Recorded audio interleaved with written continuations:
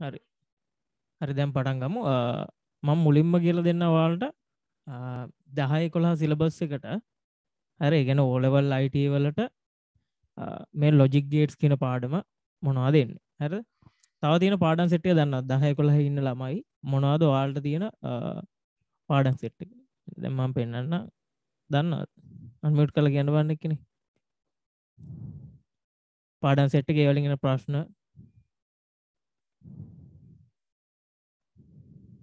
හරි. මොනවද? ඔයාලට තියෙනවා 1යි 2යි පාඩම් දෙකම 10 වසර 1යි 2යි පාඩම් දෙකම එකතු කරලා තියෙනවා මම හදලා තියෙනවා බේසික්ස් කියලා. හරිද? 1යි 2යි පාඩම් දෙක. ඔයාලගේ 10 වසරේ පොතේ 1යි 2යි පාඩම් දෙකම එකතු කරලා තමයි මේක තියෙන්නේ. හැමෝටම ඇහෙනව නේද? chat එක උඩ දාන්න. හෙලෝ. ඇහෙනව නේද? chat එකේ දාන්න. හරි හරි. හරි. ස්ක්‍රීන් එකත් පේනවනේ?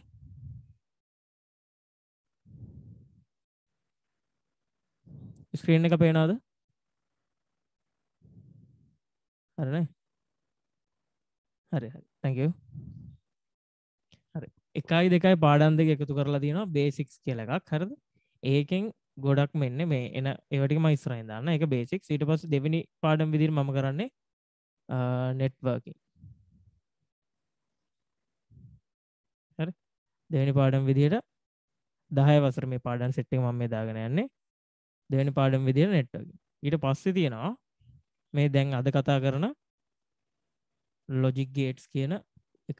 හරිද? logic gates කියන පාඩම ඊට පස්සේ තියෙනවා. ඊට පස්සේ ඔයාලා තියෙනවා number systems. number systems කියන පාඩම තියෙනවා. මේ බෝඩ් එකේ ලියන ගමන මේකේ ලියනවා. ඊට පස්සේ තියෙනවා ඔයාලට Excel. ඒ කියන්නේ spreadsheets ගැන ඉගෙන ගන්න තියෙනවා. spreadsheet application වල Excel කියන පාඩමේ Excel වල functions ඒ set එක තියෙනවා. ඊට පස්සේ තියෙනවා PowerPoint.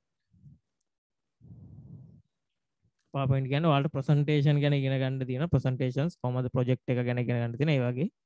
ඒකේ PowerPoint වල යන වැඩ ටිකක් තමයි ඉගෙන ගන්න තියෙන්නේ. ඊට පස්සේ තියෙනවා word ගැන word processing වලට word නැත්නම් write එක ගැන ඉගෙන ගන්න තියෙනවා word කියලා දාන්න. හරි. ඊට පස්සේ ටිකක් හොඳ පාඩමක් තියෙනවා operating systems. operating systems කියලා පාඩමක් තියෙනවා. ඒ කියන්නේ basics එකේම software කෑල්ල තමයි මේ operating systems එකේ කතා කරන්නේ. ඊට පස්සේ තියෙනවා database. database කියලා පාඩමක් තියෙනවා. හරි. grade 11 වල මොනවද තියෙන්නේ? grade 11 වල ඔයාලට තියෙනවා මම මේ එකක් ඇරලා ලියන එක මේ grade 11 වල ඔයාලට තියෙනවා programming කියලා.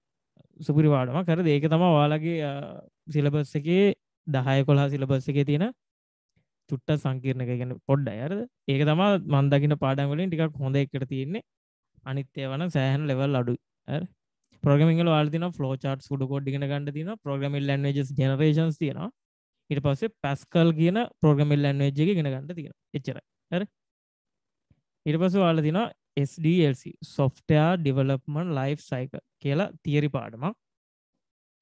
ඊට පස්සේ තියෙනවා internet and services and email කියලා තියෙන්නේ. අතන email කියන්නේ internet වල service එකක්. internet and services කියලා පාඩමක් තියෙනවා. ඊට පස්සේ HTML ඒ කියන්නේ web designing with HTML මම HTML කියලා විතරක් දාන්න. ඒක තියෙනවා. ඊට පස්සේ ඔයාලට තියෙනවා multimedia කියලා එකක්. හරිද? මේවා ගැන සම්පූර්ණ වැඩියෙන් කතා කරන්න තියෙනවා. දැන් logic gate seminar එක නේ. ඒකින්ද මම මේක පොඩියට කතා කරන්නේ. මේක ගැන හොඳට කතා කරන එකක් තියෙනවා. මම ඒක link එක දාන්නම් අර මොකද්ද group එකට. ඒකෙන් බලන්න. හරි? multimedia වල තියෙනවා ඔයාලට audio editing වලට ඉගෙන ගන්න තියෙනවා. Audacity කියලා එකක්.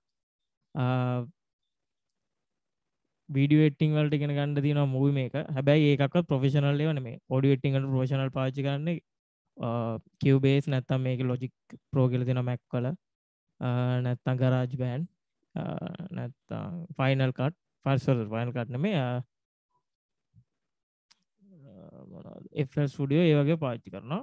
වීඩියෝ එඩිටින් වලට Premiere වගේ තමයි ඉන්ඩස්ට්‍රි එකේ පාවිච්චි කරන ඔයාලට තියෙන Movie Maker. ඊට පස්සේ ෆොටෝ එඩිටින් වලට ඔයාලට Photoshop නෙමෙයි තියෙන්නේ GIMP කියලා එකක් ඉගෙන ගන්න. මේ මල්ටිමීඩියා කියන එකේ ඒක තියෙනවා. ඊට පස්සේ අන්තිම පාඩම විදියට ICT and Society. හරි. අන්තිම පාඩම විදියට ICT and Society කියලා පාඩමක් තියෙනවා. හරි. හැමෝම අහගෙන ඉන්න මම ඔයාලට කැමරාව ඔන් ගන්න දෙමුකුත් කියන්නේ මේ හරි හැමෝම පිළිවෙලට අහගෙන ඉන්න නැත්නම් අපරාධේ මගේ වෙලාවත් අපරාධේ ඔයාලගෙත් අපරාධේ හරි මෙන්න මේ පාඩම් සෙට් එක තමයි මේ ටික 10 වසරට මේ සෙට් එක 10 වසරට මේ ටික 11 වසරට මෙන්න මේ විදිහට තමයි තියෙන්නේ හරි මේ විදිහට තමයි තියෙන්නේ ඔයාලගේ පාඩම් සෙට් එක හරි මේකේ බලමු ඔයාලට විභාගේ ප්‍රශ්න පත්‍රයේ හැදෙන විදිහ මම නිකන් දාන්න විභාගේ ප්‍රශ්න පත්‍රය කොහොමද දෙන්නේ ඔයාලට MCQ කීයක් එනවද MCQ 40ක් එනවා හරි ඔයාලට එන්නේ 2016 ඉඳන් ඉස්සරහට තියෙන පේපර්ස් ටික 2016 ඉඳන් ඉස්සරහට යන සිලබස් එක MCQ 40ක් තියෙනවා මේකට ඔයාලට හම්බෙනවා පැයක් හරි මේ MCQ 40 ලියන්න ඔයාලට පැයක් හම්බෙනවා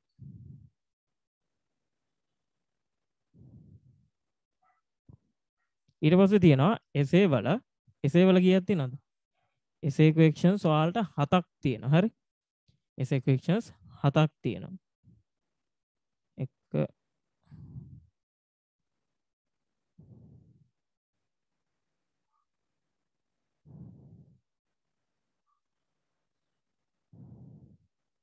essay questions 7ක් තියෙනවා හරි මේක මේ පළවෙනි එක ඔයාලට අනිවාර්යයෙන්ම කරන්න වෙනවා හරි පළවෙනි එක අනිවාර්යෙන් කරන්න වෙනවා කම්පල්සරි මේකේ තියෙන්නේ කෙටි ප්‍රශ්න 10ක් එකේ ඉඳන් 1 2 මේ වගේ කෙටි ප්‍රශ්න කීයක් තියෙනවද 10ක් තියෙනවා කෙටි ප්‍රශ්න 10ක් තියෙනවා පළවෙනි එකට ඔයාලට කරන්න හරි කෙටි ප්‍රශ්න 10ක් තියෙනවා ඊට පස්සේ මෙන්න මේ සෙට් එක 2 3 4 5 6 මෙන්න මේ කියන්නේ මේ 6න් මෙන්න මේ 6න් ඔයාලට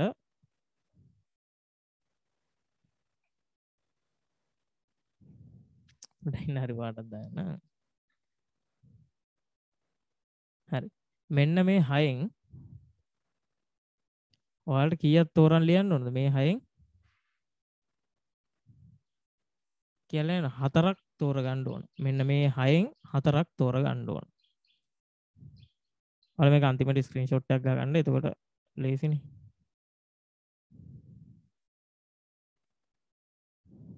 හරි මේ 6න් ඉතුරු වෙන 6න් ඔයාලා කීයක් ලියන්න ඕන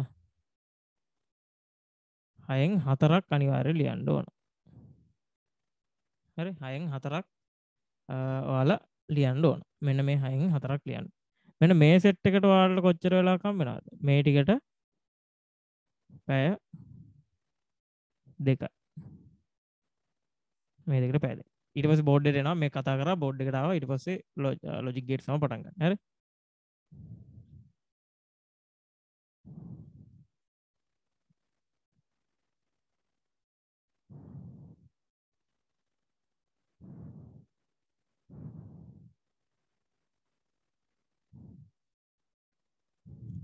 හරිද දැන් අපි බලමු මේකෙන් අනිවාර්ය වගේ කියන්නේ ගොඩක් ප්‍රශ්න එන සෙට් එක මොකක්ද කියලා මේකෙන් ලොකෝටම ප්‍රශ්න එන එකක් තමයි ඒ කියන්නේ අනිවාර්ය එක ප්‍රශ්නකුයි මම ඒව ටික මේ පාට දාගෙන හරිද Excel වලින් ඔයාලට අනිවාර්යෙන් එක essay question එකක් එනවා එක essay එකක් එනවා MCQ 4ක් විතර එනවා MCQ 4ක් වගේ එනවා මේ Excel එකෙන් Excel එක අපි දාමු මේක කියලා හරි Excel එකෙන් අනිවාර්යෙන් ඒ වගේ එකක් එනවා ඊට පස්සේ ඔයාලගේ 10 වසරේ පාඩම තියෙන මෙන්න මේ database කියන එකනොත් essay එකකුයි MCQ 4ක් වගේ එනවා 4ක් 3ක් වෙන්නත් පුළුවන් හරි ඒ දෙක එනවා ඊට පස්සේ මේ තියෙන programming කියන පාඩමෙන් හරි මම database එකටත් දාන්නම්කෝ මේක හරි ප්‍රෝග්‍රෑමින් කියන පාඩමත් ඔය වගේම එකක් තමයි ඒකෙත් එසේ එකයි MCQ 4ට වැඩි MCQ 6ක් වගේ එනවා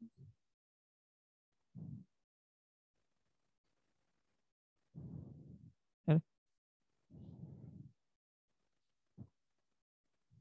6ක් 5ක් වගේ නම 6ක් දාන්න 6ක් එනවා ඊට පස්සේ මේ තියෙන ඉන්ටර්නෙට් ඇන්ඩ් සර්විසස් උයි HTML ඔන්න ඔය දෙකම එකතු කරලා ඔය දෙකෙන්මත් අපිට මොකක්ද දෙන්නේ එසේ එකයි MCQ සෙට් එක එනවා හරි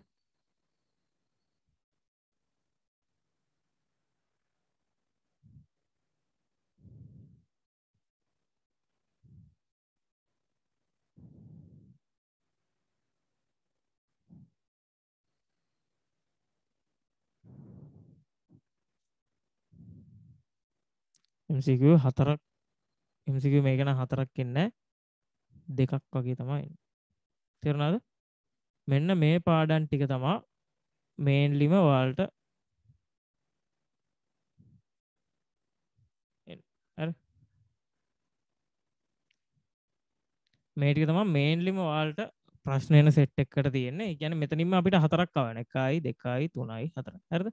ඊට පස්සේ අනිත් ඒවා තියර මේ SDLC ICT society ඒවා තියරි. හරිද? operating systems මේ logic gates වලින් ඔයාලට එන්නේ දැන් අද කරන්න logic gates මෙන්න මේ ටිකෙන් තමයි ඒකයි තියර එකයි මේ පාඩම් කීයක් ආවෙනවද මේකෙන්?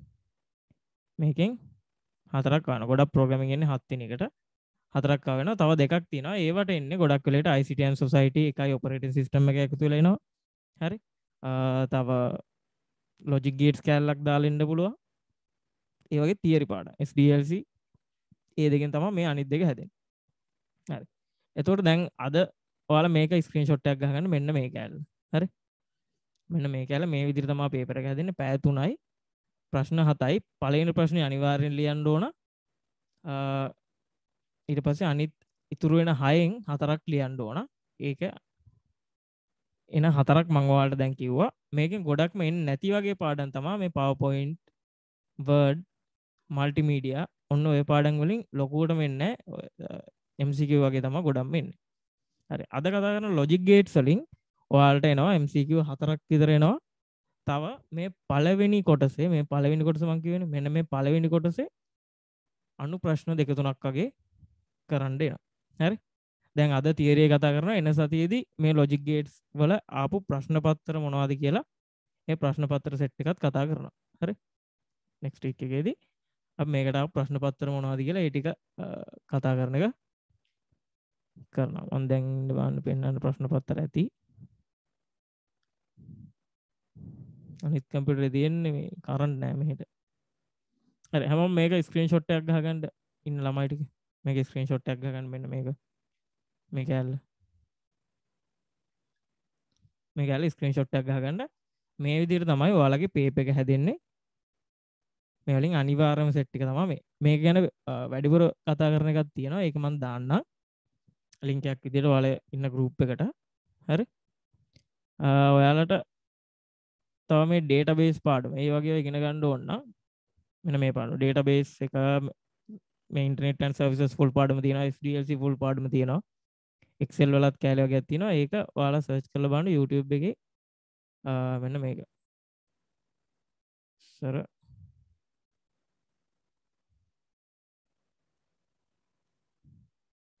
Kithsara Sayuranga ICT කියලා. දැන් මේකේ ඉන්ටර්නෙට් නැහැ ඒක. හරි.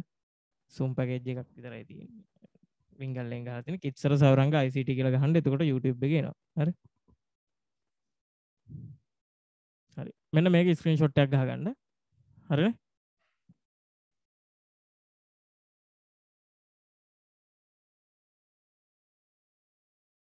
හරි.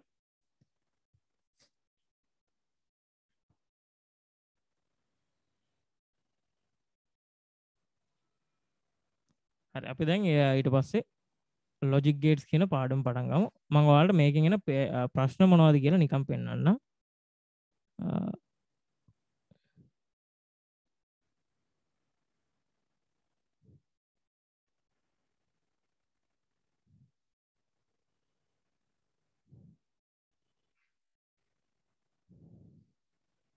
සිංහල මීඩියම් එකෙන් පෙන්වන්නම් ඒගොල්ලන්ටම මේ තියෙන මෙන්න මේ වගේ සෙට් එකක් තමයි ඔයාලට එන්නේ.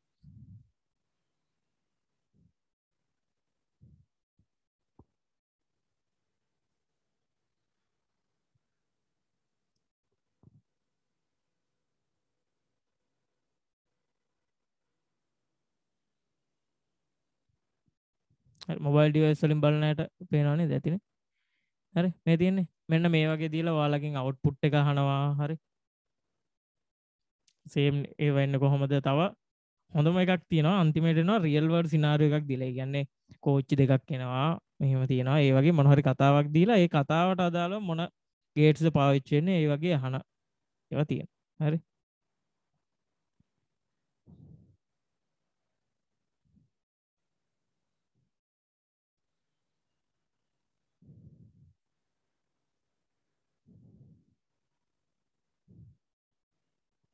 හරි මේ තියෙන්නේ මේ තියෙන රියල් වර්ල්ඩ් සිනාරියෝස් දීලා මේ තියෙන්නේ මෙන්න මේ වගේ දීලා මේවට අදාළව මොනවද තියෙන්නේ කියලා අහනවා. හරි මේක සිංහල ඉංග්‍රීසි මීඩියම් දෙකෙන්ම කරනවා.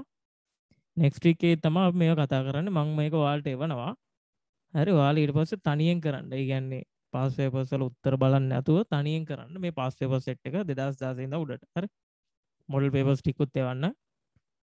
මේ ටික කරන්න. අද තියරි කතා කරන් පස්සේ මේක එහෙන ලේසි පාඩමක්.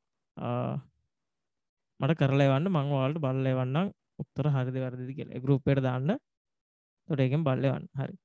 අපි දැන් ලොජික් ගේට් ලෙසන් එක පටන් ගමු. ඉන්න මම අනිත් කැමරා එකෙන් දෙන්න. මම හරියට පිළිවෙලට අහගෙන ඉන්න. ඒතර පැටලෙන්නේ නැහැ.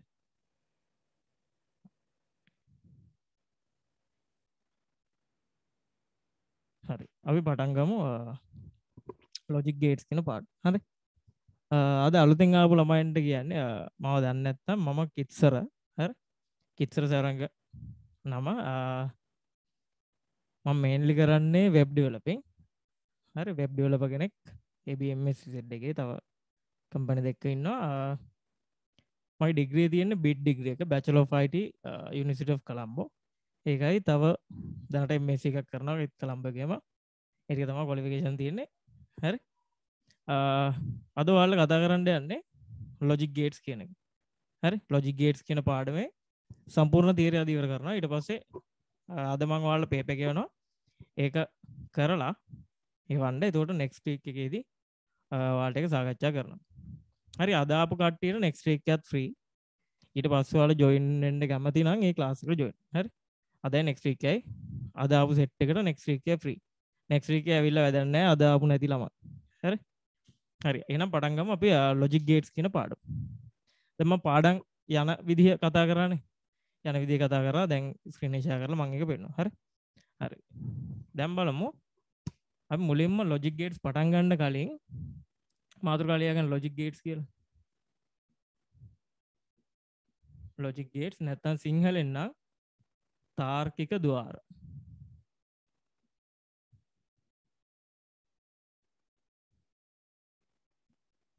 තාර්කික ద్వාර. හරි.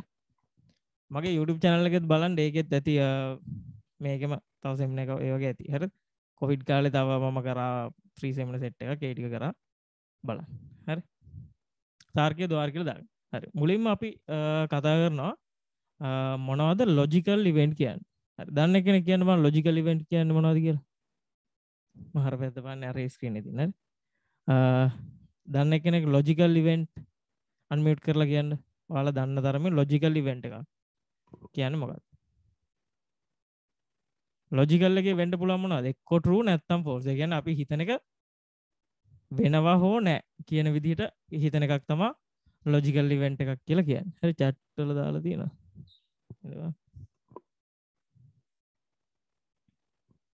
හරි. ලොජිකල් ඉවෙන්ට් එකක් කියන්නේ අපි දෙවිදියකට හිතනවා. දැන් ස්විච් එක දැම්මොත් ලයිට් එක පත් වෙයි. හරි. එහෙම නැත්නම් ලයිට් එක ඔෆ්.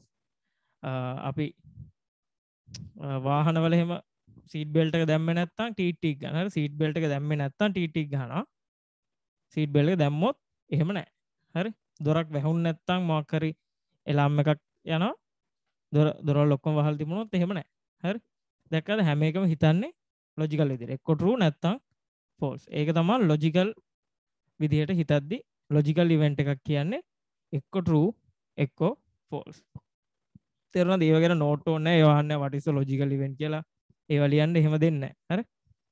හරි ඊට පස්සේ අපි කතා කරනවා මේ logic gates පාවිච්චි වෙන්නේ මොනවද? පාවිච්චි වෙන්නේ මොන වගේ දේවල් වලටද? හරි? logic gates ගොඩක්ම පාවිච්චි වෙනවා. usage කියලා දාගන්න.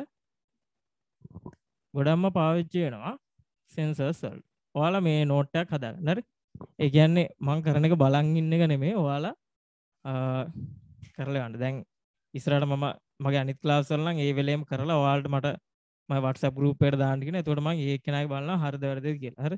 group classes වල එහෙම. දැන් එකේ මම එක දිගට කරගෙන යනවා. හරි? ඔයාලට මම ප්‍රශ්න ටිකක් දෙන්නම්. ඒව ටික කරලා අර main group එකට දාන්න. හරි? ICT group කියලා හදලා තියෙන. ඒකට දාන්න. එතකොට මම ඒකේ බලන්න. හරි? දැන් අපි usage sensors. ඒ කියන්නේ අපි ගොඩක් motion sensors වලට motion sensors, light sensors හරි අන්න ඒ වගේ එක sensors වලට පාවිච්චි කරනවා. දැන් light sensor එකක් දැන් පාරේ තියෙන bulb එහෙම දාන්න කවුරුත් නැහැ. කලවර වැටිච්ච ගමන් bulb ටික on වෙනවා. ආයි එළිය වැටෙද්දි bulb ටික off වෙනවා. හරි. තව auto brake system තියෙන්නේ. Arduino වගේ වලින් තමයි ඒවා යන්නේ. මොකක් හරි object එකට ලං වෙච්ච ගමන් brake වදින්න තමයි හදලා තියෙන්නේ. නැත්නම් ලාම්පයක් වදින්න. අන්න ඒ වගේ. තව ගොඩක් මේවා පාවිච්චි වෙනවා programming වලට. programming වලට අපි එහෙම ගොඩක් මේක පාවිච්චි කරනවා. ඒ කියන්නේ මම සරලම එකක් කියන්නම් ඔයාලට. දැන් ඔයාලා Facebook හරි මොකක් හරි account එකකට log වෙද්දි මොකක්ද ගහන්නේ? username තියෙන මේ box එකේ ඔයාලගේ username එක ගහනවා. ඊට පස්සේ password තියෙන box එකේ මේ පැත්තත් පේනවනේ. ඔව්. හරි. password තියෙන box එකේ password එක ගහනවා. හරි. මේ දෙකම හරි ගියොත් නේද ඔයාලගේ home page එක නැත්නම් dashboard එකට direct කරන්නේ. මේ දෙකම හරි ගියොත්. ඒ කියන්නේ මේක and මේක. මේ දෙකෙන් එකක් නෙමෙයි. මේ දෙකම හරි ගියොත් තමයි ඔයාලව ඉස්සරහා page එකට. ඒ කියන්නේ ඔයාලගේ home page එක direct කරන්නේ. මේ දෙකම හරි ගියොත් තමයි ඔයාලා home page එක direct කරන්නේ. හරි. හැමෝටම හොඳට පේනවද?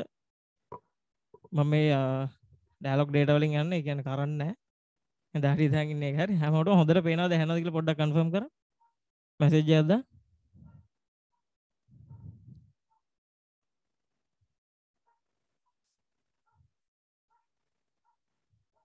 හරි. හරි මම රෙකෝඩින් එකක් දෙන්නම්. සමහර වෙලාවට drop වෙන්න පුළුවන්. මම මේ dialog wingle එකකින් තමයි දෙන්නේ දැන්.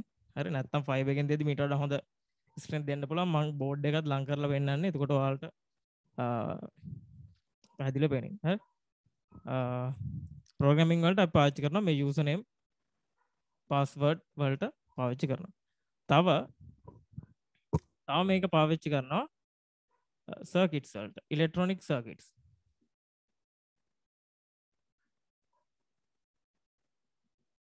ඉලෙක්ට්‍රොනික පරිපත වලට පාවිච්චි කරනවා ගොඩක්. හරි. මෙන්න මේ ගේට්ස් වලින් තමයි ගොඩක් දේවල් යන්නේ. ඔයාලට මේ ගේට්ස් ගැන කියලා දුන්නායින් පස්සේ තේරෙයි මෙහෙමයි මේක යන්නේ කියලා. හරි. මෙන්න මේ ටික දාගන්න. ගේට්ස් වල usage ටික තමයි මෙන්න මේ. මම මේ අද ලියන මේ බෝඩ් එකේ ලියන එකත් ඔයාලට PDF එකක් කරලා එවන්නම්. මම ෆොටෝ ගහලා PDF එකක් විදිහට හදලා එවන්නම්. ඔයාලා ස්ක්‍රීන්ෂොට් එකක් හරි ටග් ගාලා දාගන්න මේ ටික. හරි මම එහාට උනා. හරි දාගන්න. මේ උගන්නදි කාට හරි මොකක් හරි තේරුම් නැත්තම් chat එකේ හරි නැත්තම් එකපාර unmute කරලා අහන්න.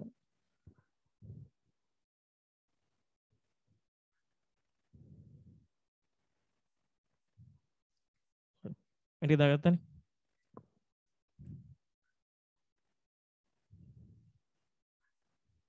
ඉන්න මම මේ ටික ඔයාලා ෆොටෝ ටිකකුත් අරගෙන එවන්නම්.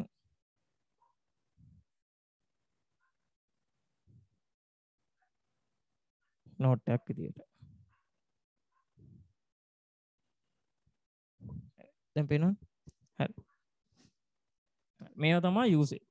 ඊට පස්සේ අපි කතා කරනවා මොනවද ඔයාලට මේකෙන් අහන්න. මොනවද මේ පාඩමෙන් ඔයාලගේ කව වෙන්නේ ලොජික් ගේට්ස් පාඩමේ මොනවද ඔයාලට කව වෙන දේවල්. හරි. ඔයාලට තියෙනවා මේන් ගේට්ස්.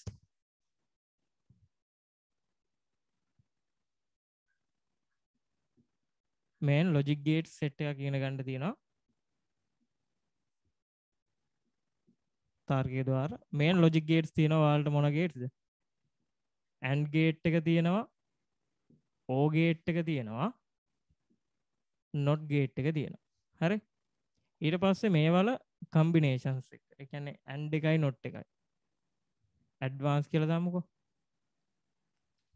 ඇඩ්වාන්ස් ලොජික් ගේට්ස් වලට ඔයාලට තියෙනවා AND එකයි NOT එකයි එකතු වෙලා NAND ගේට් එකයි NOR ගේට් එක. O level මට්ටමට මෙච්චරයි. A level මට්ටමට තියෙනවා XO XNO කියලා එකක් තියෙනවා. මම O level මට්ටමට අද කරන්නේ A level මට්ටමට මම ආයි සෙමින එකක් දාලා කරන්න. හරි. මෙන්න මේ ටික තියෙනවා. ඊට පස්සේ මේ ගේට් වලින් මෙන්න මේ සෙට් එකෙන් ඔයාලට ලියන්න දෙනවා එක එක ඒවා ටිකක් දින ෆයිනල් අවුට්පුට් එක ලියන්න දෙනවා. ෆයිනල් අවුට්පුට් එක කියන්නේ අවසන් ප්‍රතිඵලය. අවසන් ප්‍රතිඵලය තමයි. හරි. අවසන් ප්‍රතිඵලය ලියන්න දෙනවා. තව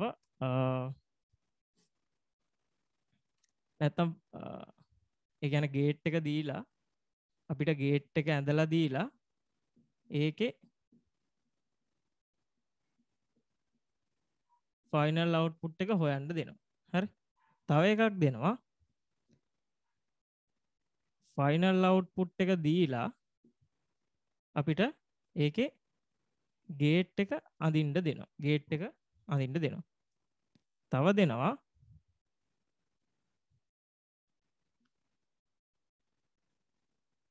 රියල් වර්ල්ඩ් සිනාරියෝ එක. කියන්නේ එදිනදා ජීවිතයේ මොකක් හරි කතාවක්, පොඩි කතාවක් ලියලා මේ කතාවට පාවිච්චි වෙන ගේට්ස් මොනවද? මේ කතාවට පාවිච්චි වෙන ගේට්ස් මොනවද කියලා. මෙන්න මේක තමයි ටිකක් හොඳ ප්‍රශ්නයක් විදිහට තියෙන්නේ. මෙන්න මේක. හරි. මේවා ගැන හොයන්න තියෙනවා. ඊට පස්සේ මේ හැම ගේට් එකකටම අදාළව මෙන්න මේ ගේට් සෙට් වලට අදාළව ලොජික් සර්කිට්ස් ගැන ලොජික් සර්කිට්ස්. හරි. ලොජික් සර්කිට්ස් එන්නේ කොහොමද? ඒ ටික අදින්න තියෙනවා. මෙන්න මේ ටික තමයි ඔයාලට ලොජික් ගේට්ස් පාඩමේ තියෙන සෙට් එක. මේකත් දාගන්න මේව තමයි සමරි එක. ලොජික් ගේට්ස් පාඩමේ ඉගෙන ගන්න තියෙන සමරි එක මෙන්න මේක. මේකත් දාගන්න ටක් ගන්න.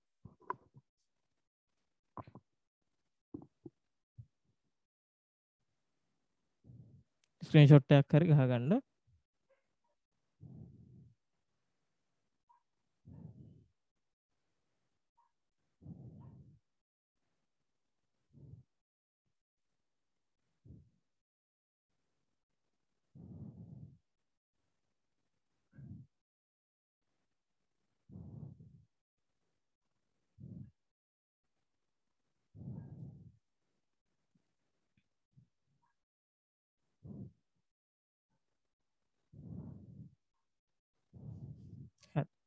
හරි නේද? හරි. හරි මං හිමීට කරන්නේ 10 වසර ළමයිත් ඉන්නේ ඉඳලා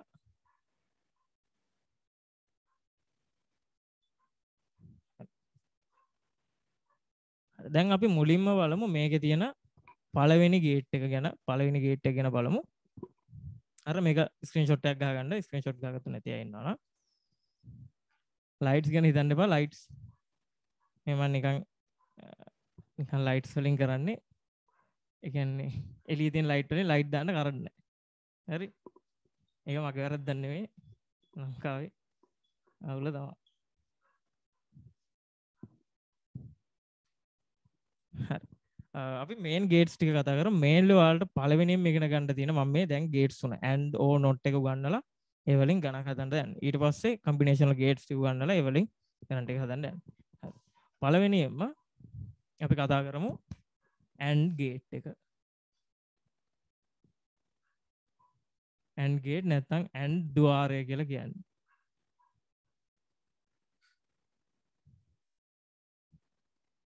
හරි?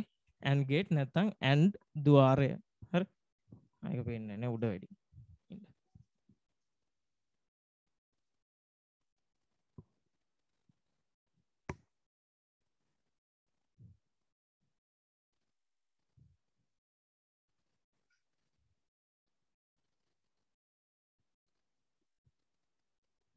හරි? and gate නැත්නම් and ద్వාරය.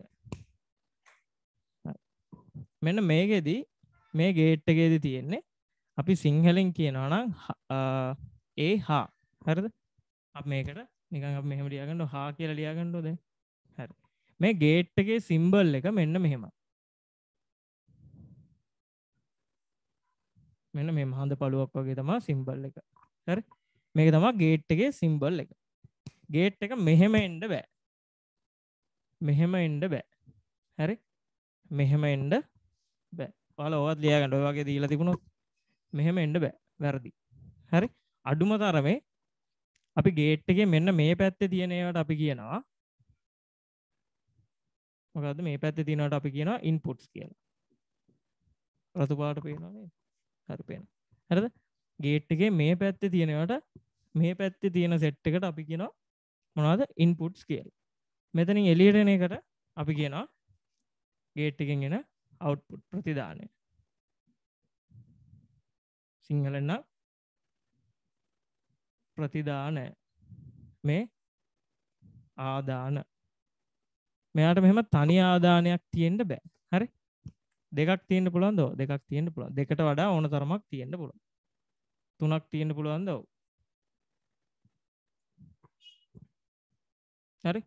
ඔය තුන තියෙන එකම අපිට සමානව ලියන්න පුළුවන්. තුන තියෙන එකම මේ පැත්ත පේනවා. මේක සරල සමයි. මේකේ අවුට්පුට් එකට මෙහෙම. හරි?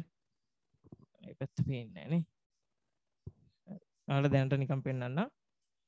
අන්න ඔහොම. හරි? ඇති. හරි. ඒ ටික මම ඉස්සරහට කතා කරනවා. තුනක් තියෙන එකක් තියන්න පුළුවන්.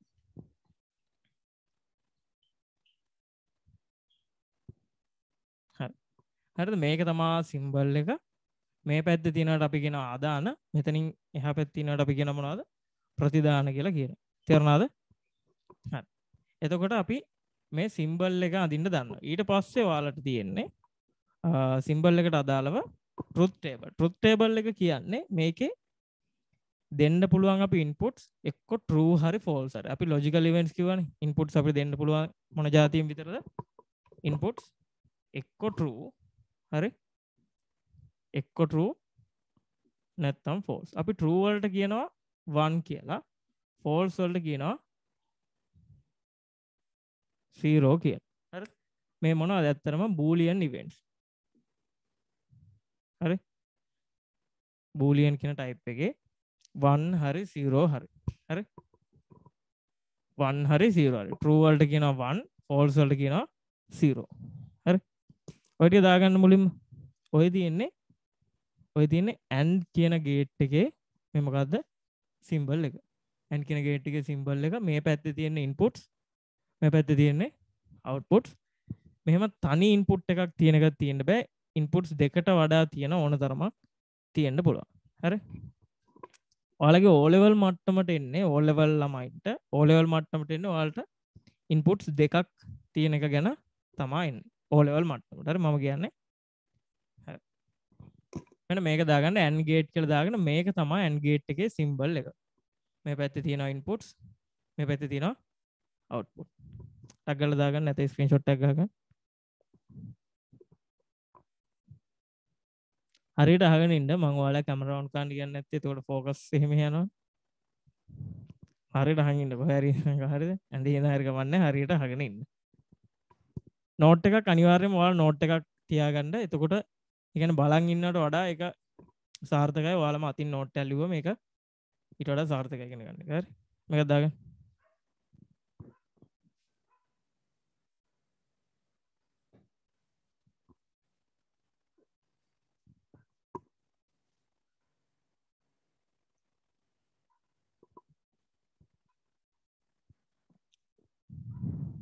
අර මෙතනින් මම ක්ලාස් එකේ ක්ලාස් වල ඉඳපු නැති ළමයි පොඩ්ඩක් අත උස්සන්න. මොකක් හරි ක්ලාස් එකේ හිටපු නැති අලුත් ළමයි.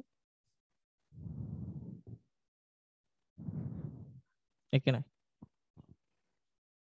තුන අනේ සෑනේ එකේ තුන හතර. හරි හරි thank you. හරි රේස් කරන්න. හරි රේස් හෑන්ඩ් කරපු ගාන කරන්න. හරි.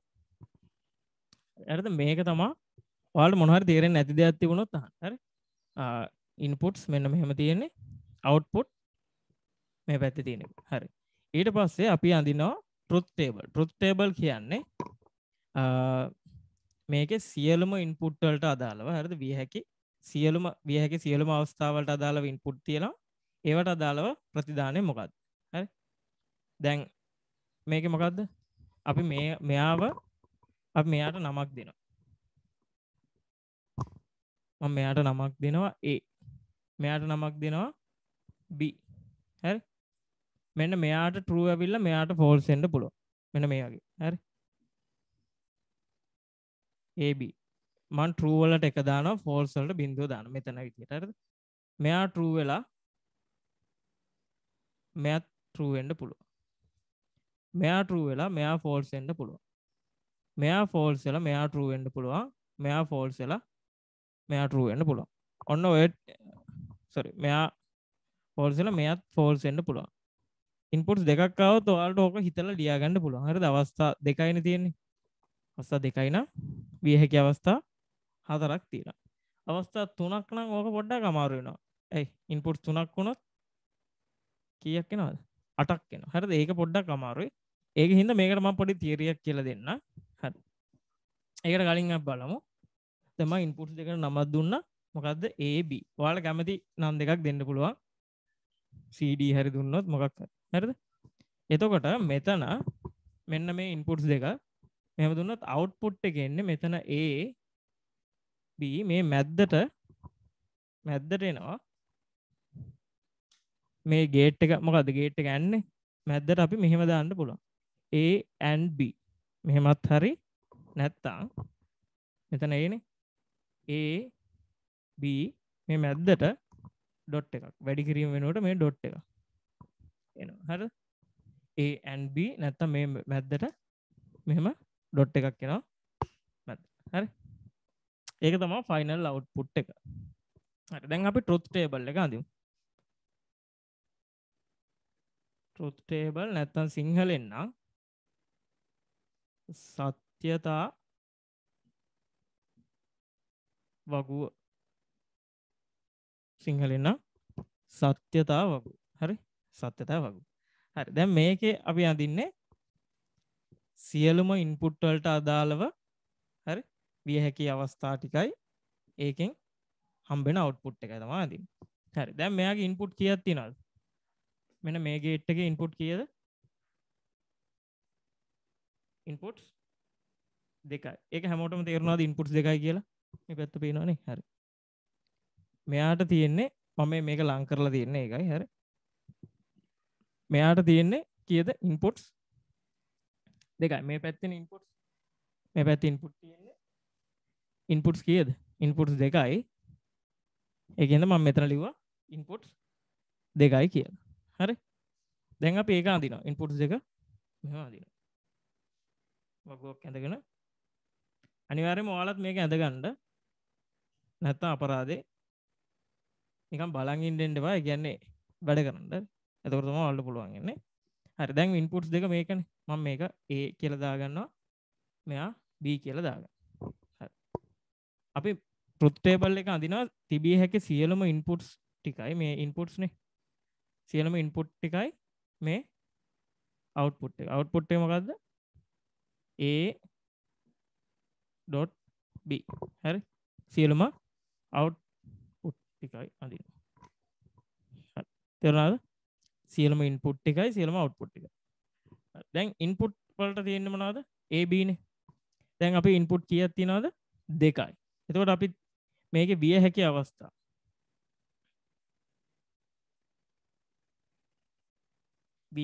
අවස්ථා ටික හොයාගන්න අපි දෙකේ බලයක් විදිහට ඉන්පුට් ලියනවා. ඒ කියන්නේ දැන් තියෙන්නේ කීයද? ඉන්පුට් දෙකයිනේ. දෙකේ කීවෙනි බලයේද? ඉන්පුට් දෙක හින්දා දෙකේ දෙවෙනි බලය. උත්තරේ කීයද? උත්තරේ 4යි. තේරුණාද? දෙකේ දෙවෙනි බලය කියන්නේ දෙක වැඩි කිරීම දෙක. ඉන්පුට්ස් ගාන අපි මේ තියෙන ඉන්පුට්ස් ගාන දෙකේ බලයක් විදිහට ලියනවා.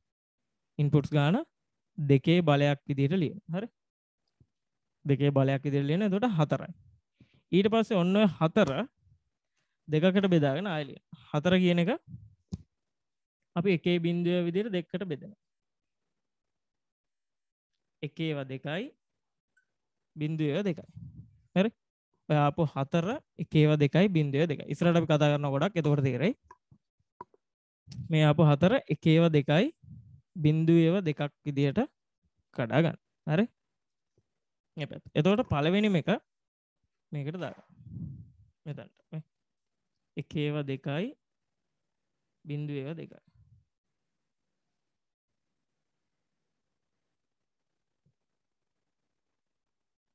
එකේව 2යි බිංදුවේව 2යි. ඊට පස්සේ මේකට මෙන්න මෙයාගෙන් භාගය. මෙතන එකේව 2යිනේ. මෙතන එකේව 1යි බිංදුව. එකේව 1යි බිංදුව. තේරුණාද? මේක ගත්තේ මෙහෙම ওই විදිහට ගන්න. එතකොට ඔයාලට විය හැකි අවස්ථා පැටලෙන්නේ නැහැ. මම විය හැකි අවස්ථා 3 එකක් ඇඳලා පෙන්නන්නම්. එතකොට ඔයාලට තේරෙයි. හරි? මෙතන ඉන්පුට්ස් කීයද? ඉන්පුට් 2යි. මෙයාගේ ඉන්පුට් 2යි. හරි? ඉන්පුට් 2යි තියෙන්නේ. එතකොට විය හැකි අවස්ථා දෙකේ ඉන්පුට්ස් ගන්න. දෙකේ ඉන්පුට්ස් ගන්න. ඒ කියන්නේ කීයද? දෙකේ බලය.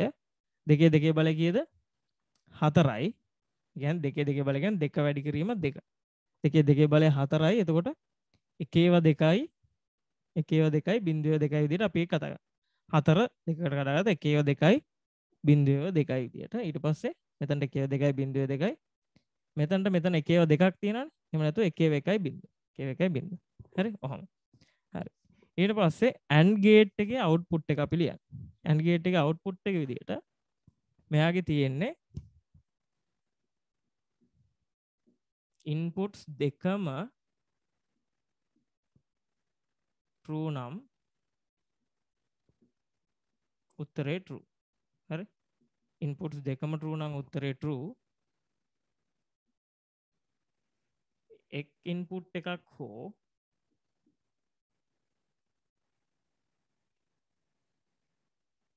false නම් එක් ඉන්පුට් එකක් හෝ false නම් final answer එක false. හරි? දෙකම true වෙනවා නම් විතරයි උත්තරේ true වෙන්නේ. තේරුණාද? දෙකම true වෙනවා නම් විතරයි උත්තරේ true වෙන්නේ. හරි. දැන් අපි බලමු දෙකම true වෙන්නේ මොකයිද? මෙන්න මේ දෙන්නගේ නෙමෙයි. දෙකම true. එතකොට උත්තරේ true. අනිත් හැමෝගෙම එකක් හරි බින්දුව. මෙයාගේ false, මෙයාගේ false, මෙයාගේ දෙකම false. එතකොට මේ හැම එකකටම උත්තරේ බින්දුව. තේරුණාද දැන් අන්ද විදිය? හරිනේ දැන් තේරුණානේ? මේක තමයි සිම්බල් එක. මේ පැත්තේ තියෙනවා ඉන්පුට්ස්. අවුට්පුට් එකට අපි මේක AND එකකින්ද A and B දානවා නැත්නම් A.B දානවා. හරි? ඊට පස්සේ truth table අඳින්නේ විය හැකි සියලුම අවස්ථාවලට අදාළ අවුට්පුට් එක මොකක්ද කියලා. විය හැකි සියලුම අවස්ථා ටික මේක. හරි? දෙකේ ඉන්පුට්ස් ගන්න. දෙකේ කීයද? දෙවෙනි බලය. ඇයි මේක ඉන්පුට්ස් දෙකයි. එතකොට 4යි. එතකොට මේ පැත්ත මෙතන එක තමයි ලියාගන්න 1 2යි බිංදුව 2යි. ඊට පස්සේ ඒකේ භාගය ලියාගන්න 1යි බිංදුව 1යි බිංදුවයි. ඊට පස්සේ AND ගේට් එකේ වෙන්නේ දෙකම true නම් තමයි උත්තරේ true. එකක් හරි false නම් උත්තරේ false. මේක හරි පිළිවෙලට ලියාගන්න. මේකේ තේරුම් නැති මොකක් හරි තියෙනවා නම් unmute කරලා හරි නැත්නම් chat එකට දාලා හරි අහන්න. දැන් මේක ලියාගන්න. තේරුම් නැති මොකක් හරි තියෙනවා නම් chat එකට හරි unmute කරලා හරි අහන්න. හරි මම අයින් වෙනවා. ලියාගන්න.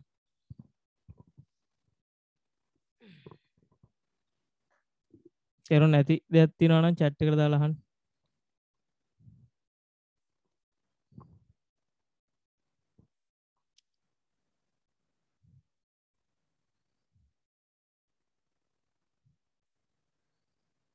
හරි?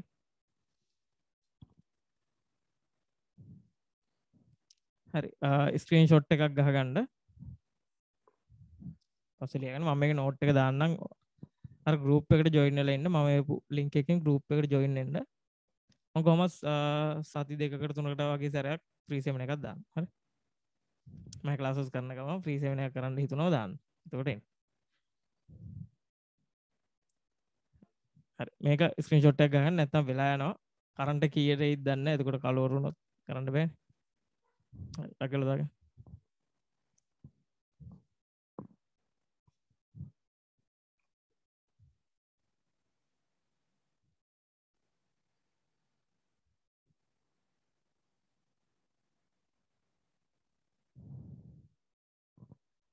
හරි හරි ඊට පස්සේ අපි දැන් හරිද මේක දාගත්තද මේකේ ඇන්ඩ් එකේ වෙන්නේ දෙකම true නම් තමයි උත්තරේ true වෙන්නේ මේක තමයි සිම්බල් එක ෆයිනල් අවුට්පුට් එක ඊට පස්සේ truth table එක and gate එකට අදාළව හරි ඊට පස්සේ අපි දෙවෙනියට කතා කරනවා gate එක gate එක මෙතන හා නෙමෙයි හෝ වෙනවා මෙතනත් පොඩි වෙනසක් වෙනවා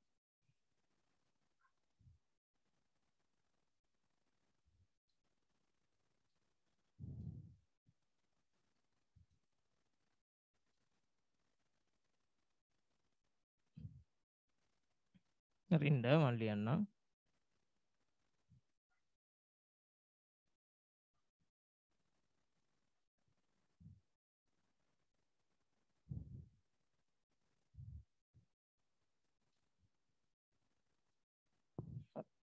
දෙවෙනියට අපි කතා කරන gate එක තමයි දෙවෙනියට කතා කරන gate එක මොකද්ද O gate එක හරි O ලියලා නැහැ හරි දෙවෙනි එක O gate නැත්නම් O ద్వාරය මේ gate එක අඳින්නේ symbol එක දැන් ඉස්සෙල්ලා ඉඳන් හඳ පළුවක් වගේ මේකේ තියෙන්නේ මෙන්න මෙහෙම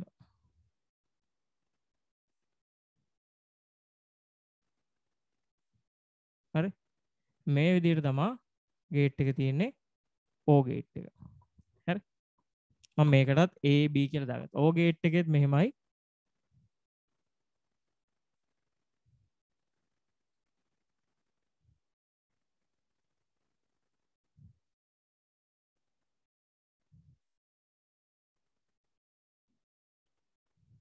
හරි මේක මෙහෙම කර්ව් වෙලා තියෙන අරක මෙහෙමනේ තිබුණේ මෙහෙම නෙමෙයි මේ විදිහට තියෙන්නේ හරි O gate එකෙත් තනි එකක් විතරක් තියෙන්න බෑ එක ඉන්පුට් එකක් තියෙන්න බෑ හරි ඉන්පුට් දෙකක් හෝ ඊට වැඩියෙන් තමයි තියෙන්න පුළුවන් O gate එකෙත් තනි ඉන්පුට් එකක් තියෙන්න බෑ ඉන්පුට් දෙකක් හෝ ඊට වැඩියෙන් තමයි තියෙන්න පුළුවන් මේති මේක හරි තුනක් තියෙන එකත් හරි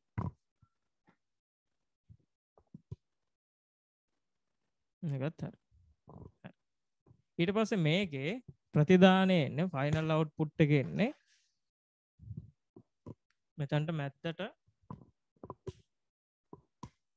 O A O B නැත්නම් මෙතනට ප්ලස් අපි මේක ඉස්සල්ලාගේ හානේ තිබුණේ මෙතනට එන්නේ A හෝ B හා නෙමෙයි හෝ හරි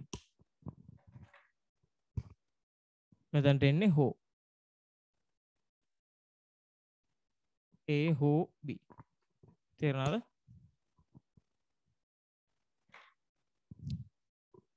මෙතනට O මෙතනට ධන ඊට පස්සේ මේක යන තියරිය දැන් මේකෙත් ඉන්පුට්ස් දෙකයි එතකොට ඉන්පුට්ස් දෙකයි විය හැකි අවස්ථා ගන්න දෙකේ ඉන්පුට්ස් ගන්න දෙකේ දෙවෙනි බලය කීයද 4යි එකේව 2යි බිඳුවේ 2යි ඊට පස්සේ මෙතන එකේව 1යි බිඳුව හරි ඒකින්ද මම ඒක වෙනස් කරේ නෑ එහෙම තිබ්බා මෙහෙම තිබ්බා හරි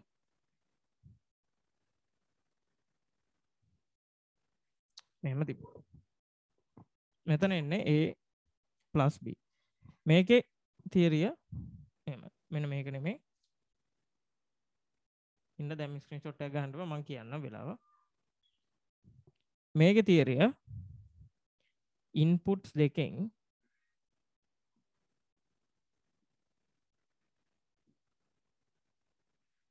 එකක් හෝ true වෙනවා නම් ඉන්පුට්ස් දෙකෙන් එකක් හරි true වෙනවා නම් උත්තරේ true හරි ඉන්පුට්ස් දෙකම false නම්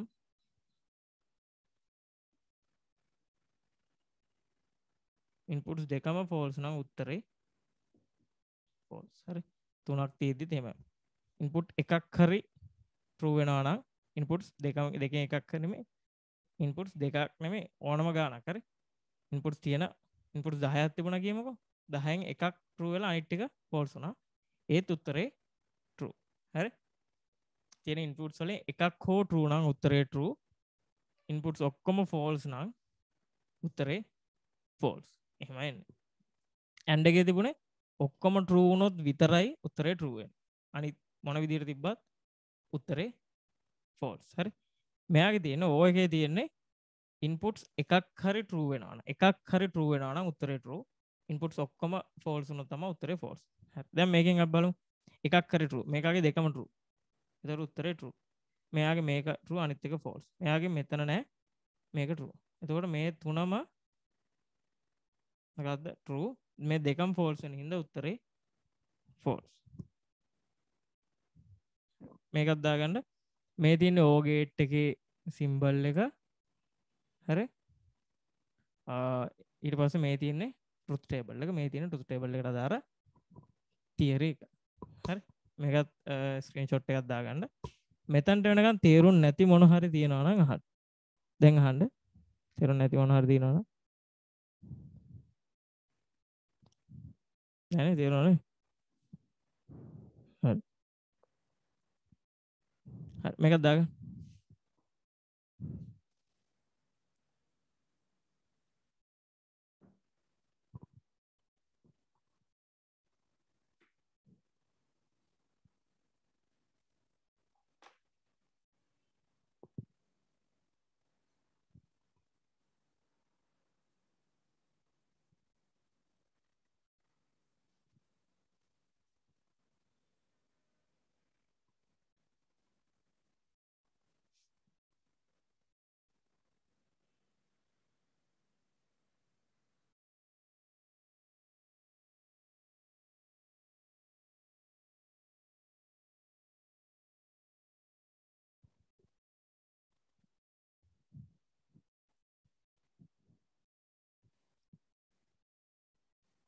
හරි.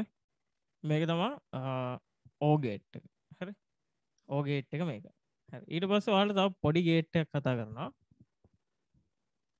හරි මේක ලියාගත්තනේ. මකනවා දැන් හරි. මේ O gate එක ඊට පස්සේ තව පොඩි gate එකක් කතා කරනවා. not.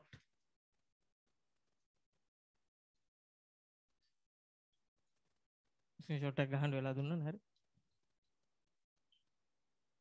මම මේක නෝට් එක අද දාන්න මේ හදපු එකේ.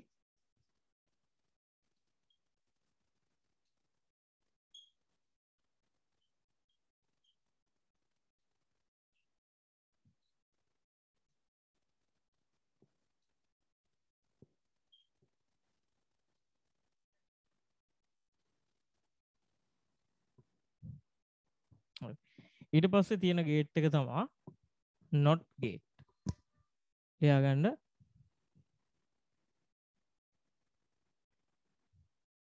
not gate. හරි. අරකට හා හෝ මේකට මුකුත් නැහැ not. හරි. not gate. not gate එකේ symbol එක මෙන්න මේ විදිහට. මෙහෙම විතරක් නෙමෙයි මෙතන මෙහෙම එකක් තියෙනවා. not gate එකේ symbol එක මේක. not gate වල inputs එකක් විතරක් තිබුණොත් තමයි හරි. මෙහෙම තියෙන්න බෑ.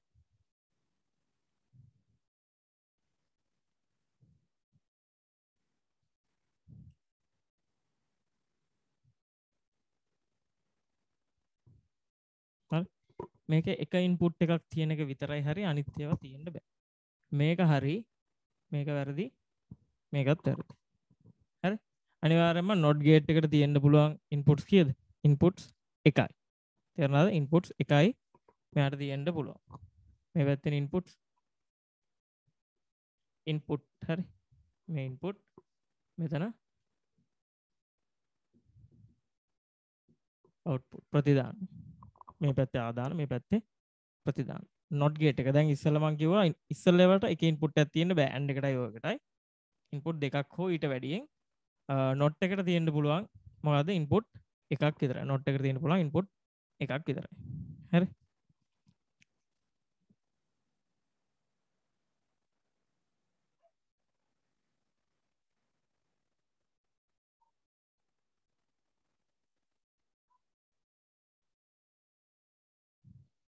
මේකත් දාගන්න. not එකේ දැන් මෙහෙම අපි මෙතනට ඒ හරි මොකක් කරා අපි කැමති එකක් දාගත්තොත් මෙයාගෙන් output වෙන්නේ ඒ වල මෙහෙම ඩෑෂ් එක හරි අපි ගොඩක් වෙලේට පාවිච්චි කරන්නේ මෙන්න මේක. හරි. නැත්තම් මෙහෙමත් කියනවා ප්‍රෝග්‍රෑම් වල not a කියලා කියනවා. ඒක එච්චර පාවිච්චි වෙන්නේ නැහැ. කිඳ මම මගනවා. ගොඩක් අපි පාවිච්චි කරන්නේ මෙන්න මේක. a වල මෙහෙම උඩින් ඩෑෂ් එක. හරි. a වල උඩින් ඩෑෂ් එක තමයි output එක විදිහට පාවිච්චි. දුන්නොත් ඩෑෂ් එක. හරි. එතකොට අපි මෙයාගේ බලමු truth table එකේ කොහොමද එන්නේ කියලා. මෙයාගේ truth table එක.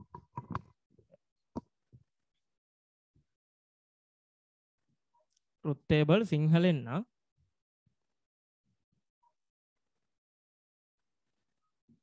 සත්‍යතා වගුව. හරි. මෙයාගේ සත්‍යතා වගුව වෙන්නේ පොඩි සත්‍යතා වගුවක් තියෙන්නේ.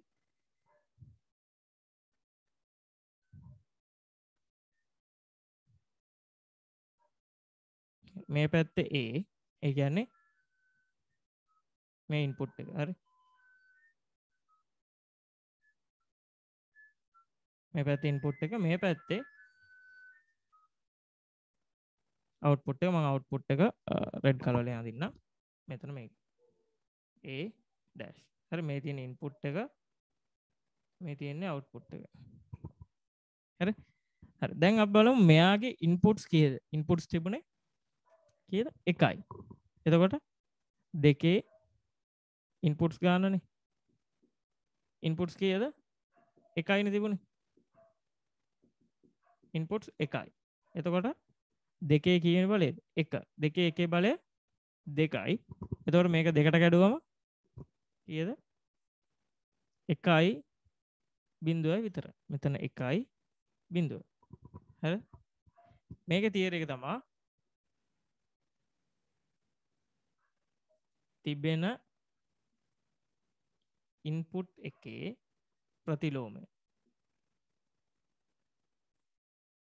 නැත්තම් අනිත් පැත්ත. එක තිබුණොත් කීයද? බිඳුව. ඒ කියන්නේ true තිබුණොත් false, false තිබුණොත් true. අනිත් පැත්ත. හරි. තියෙන ඉන්පුට් එකේ මොකක් කර තියෙන ඉන්පුට් එකේ අනිත් පැත්ත ප්‍රතිලෝමය. තියෙන ඉන්පුට් එකේ ප්‍රතිලෝමය තමයි මේ කතා කරන්නේ. 1 තිබුණොත් 0, 0 තිබුණොත් 1. දැන් අපි basic gates තුන and or not basic gates තුන කතා කරා. ඒ gates එකේ symbol එක දන්නවා, final output එක දන්නවා. ඒකට truth table එක අඳින්න කොහොමද කියලා දන්නවා. ඊට පස්සේ අපි කතා කරමු මේ gate දීලා ප්‍රශ්න දුන්නම ඒ ප්‍රශ්නේ සම්පූර්ණ output එකයි ඒක truth table එකෙන් අඳින්නේ කොහොමද කියලා. හරි. ඊට පස්සේ අපි ඔයාලට මම real world scenario ටික එන සතිය කරනවා. real world scenario ටික ඔයාලා තනියෙන් උත්සාහ කරන්න. මම paper එකේ ගෙවුවම ඒක තනියෙන් try කරන්න. මම සිංහල medium english medium දෙකම යන්න. try කරලා එවන්න. ඊට පස්සේ next week එකේ කතා කරනවා. හරි. මේකත් දාගන්න.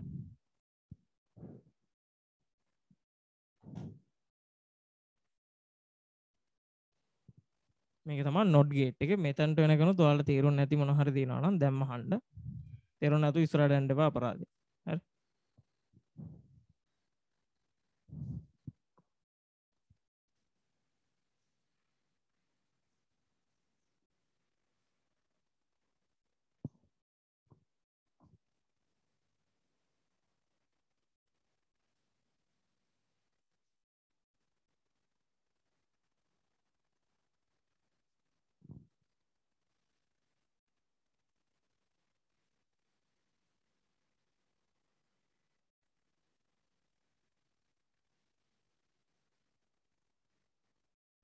හරි.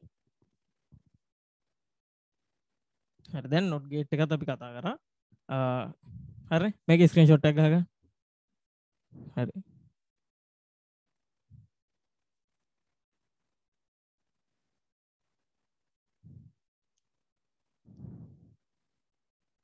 හරි. මේකේ screenshot එකක් ගහගත්තනේ. හරි. දැන් ඊට පස්සේ කයල්ල කතා කරමු. මම මේ gates තුනෙන් පළවෙනි basic gates තුනෙන් ඔයාලට පොඩි ගාණක් දෙනවා. මේකට එන උත්තර ටික ඔයාලා unmute කරලා කියන්න එක එකයි. හරි. මම ඔයාලගේ නම මතක නැහැ. ඔයාලා unmute කරලා උත්තරේ දෙන්න. හරි. unmute කරලා උත්තරේ කියන්න. මේකට 1යි මේකට 0 එහෙම කියන්න. හරි. මම දැන් ගාණක් අඳිනවා. හරි මෙන්න මේ මොනවද මේ ඉගෙන ගත්ත and or not ඔන්න ගේට් තුනේ මම පොඩි ගානක් අදිනවා. මුලින්ම සරල එකක් පළවෙනි ගාන.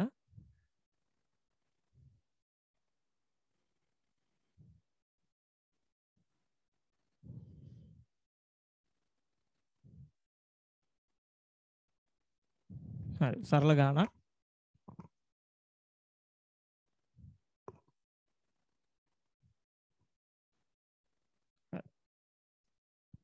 සරල ගානක් හරි මම මේවට මෙයාලා මෙන්න මෙහෙම තමයි ගාන දෙන්නේ. ඔයාලට හොයන්න කියන්නේ මෙන්න මේක. මේක නැත්තම් මේකට කියනවා මොකද්ද? Final output. අන්තිම උත්තරේ ඔයාලට ට්‍රුත් ටේබල් එක. ට්‍රුත් ටේබල් කියන්නේ සිංහලෙන් නම් සත්‍යතාව වගුවයි. ඔන්න ඔය දෙක තමයි මෙහෙම ගානක් දීලා හොයන්න කියන්නේ. හරි. හරි දැන් මම එක එකෙනාගෙන් ප්‍රශ්න අහනවා. ඒ කියන්නේ එකෙනෙක් අන්මියුට් කරලා කියන්න. මේකේ ඉන්පුට්ස් කීයක් තියෙනවද? නැත්තම් chat එකට හරි දාන්න ටග් ගාලා දාගෙන දෙන්නේ. මේ මං ඇඳ ගානේ ඉන්පුට්ස් කීයක් තියෙනවද? දාඩිය උස්සන්න.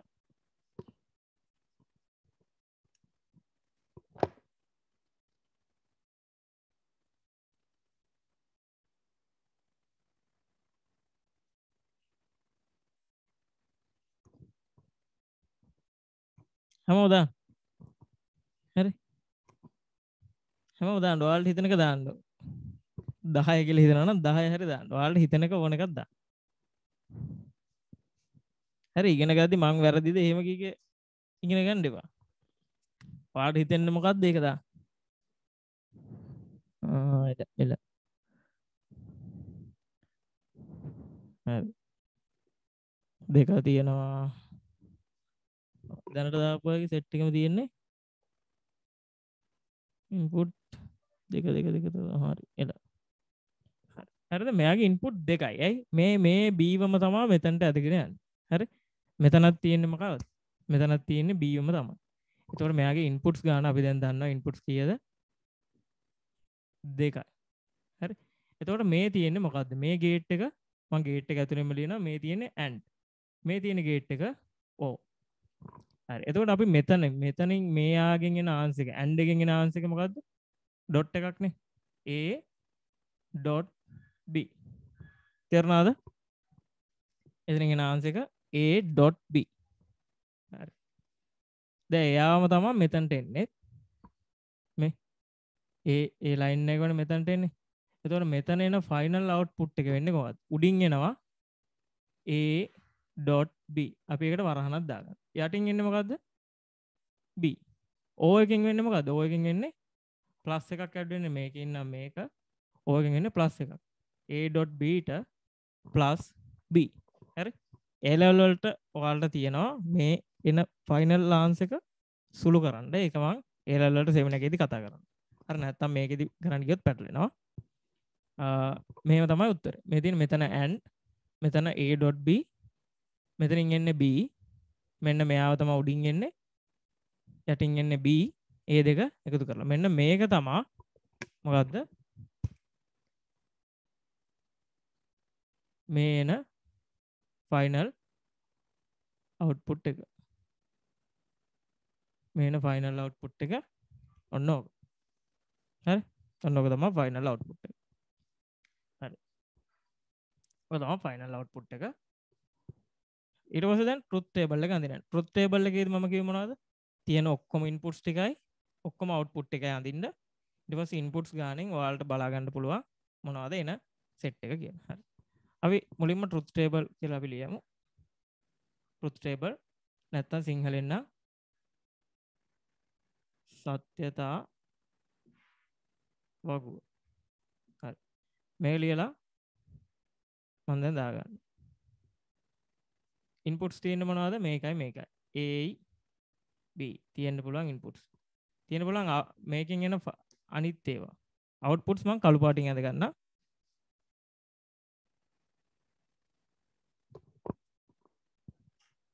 අවුට්පුට්ස් මොනවද? මෙතන එකක් එනවා A.B මෙතන එක. A.B. හරි. ඊට පස්සේ මෙතනින් එනවා මෙතන b මනේ මෙතනින් එනවා a.b plus b මම ඔයාලට ගණන් සෙට් එකක් කියවනවා ඒ ටික මට කරලා එවන්න group එකට දාන්න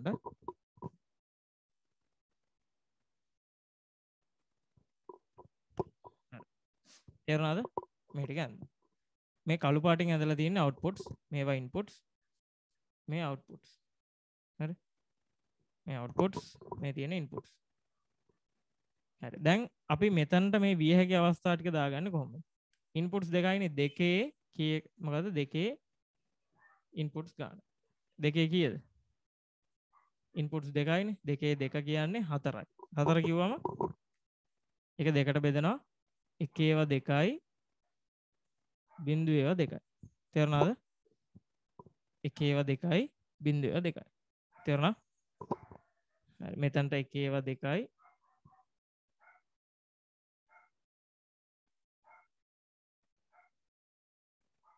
බිංදුවේ දෙකයි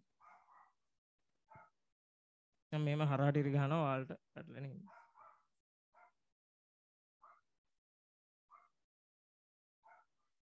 ඔයාලට ඕලෙවල් ප්‍රශ්නකට මේවා අඳින්න આવොත් හරි ගොඩක් ළමයි වෙලාව නැති කරගන්න ක්‍රමයක් තමයි මෙන්න මේවා රූල් තිය අඳින්න ගන්න මයි ක්ලාස් වලත් ෆිසිකල් ක්ලාස් වල මම දැකලා තියෙනවා හරි මේවා රූල් තිය අඳින්න රූල් තිය අඳින්න දෙයක් නෙමෙයි හරි විභාග පේපර් එකට බලන්න ඔයාලා ලස්සනට ඇඳලාද ඒ මොකුත් නැහැ මේ ෆයිනල් ආන්සර් එක හරියද මේවා ටික පේන්න හරියට තියෙනවා මේවත් රූල් තියලා අඳින්න ඕනේ නැහැ එතකොට ඔයාලගේ වෙලාව යන බොරු දැන් මේකට මෙතනට මෙහෙම රූලක් තියෙන ඊට පස්සේ ආයි හරියට ආයෙ නැත්නම් ආයි මකලා ආයි අඳිනවා මේවා මෙහෙම අඳිනවා එහෙම රූල් තියන්න ඕනේ නැහැ නිකන් අඳින්න පුරුදු හරි ඔලෙවල් ළමයි දැන් ඔයාලා 9 වසරේදී මෙහෙමනේ පුරුදු වෙලා තියෙන්නේ 9 වසරේදීම රූල් තියලා පිළිවෙලට පාට පාටවල් වලින් එන පැන්සල් පෙට්ටියව එහෙම ඕනේ නැහැ හරි පෑන් දෙකක් තිබ්බනම් ඒදි කළු නිලුයි වගේ දෙකක් තිබ්බනම් ඕන්න වැඩිම එකක් රතු ගන්න හරි ඔය තුන තිබ්බනම් ඇති මේවට රූල් තියදී වෙලාව ගන්න එපා අපරාධ ඔයාගේ වෙලාව එතකොට ඔයාලට පේපරේ අනිත් ඒවාට කරන්න තියෙන වෙලාව නැති වෙනවා හරි ඒකින්ද මේව රූල් තියදී දඟලන්න යන්න එපා නිකන් උත්තරේ හරියට ලියන්න හරි මෙන්න මේක එකේව දෙකයි බිංදුව දෙකයි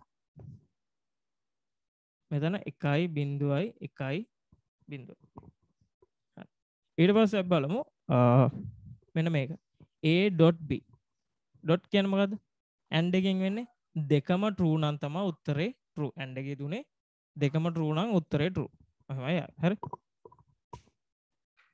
හරි අපි බලනවා a b කියන්නේ අහන්නේ මෙයයි මෙයයි මෙයාගේ දෙකම true නම් උත්තරේ true එකක් හරි බිංදුව නම් මෙයාගේ මේක බිංදුවයි මෙයාගේ මේක බිංදුවයි මෙයාගේ මේ දෙකම බිංදුවයි දෙකම බිංදුව නම් උත්තරේ බිංදුව තේරුණාද ඒක හරිනේ ඒ එක මෙන්න මෙතනට එන උත්තර සෙට් එක හරි ඊට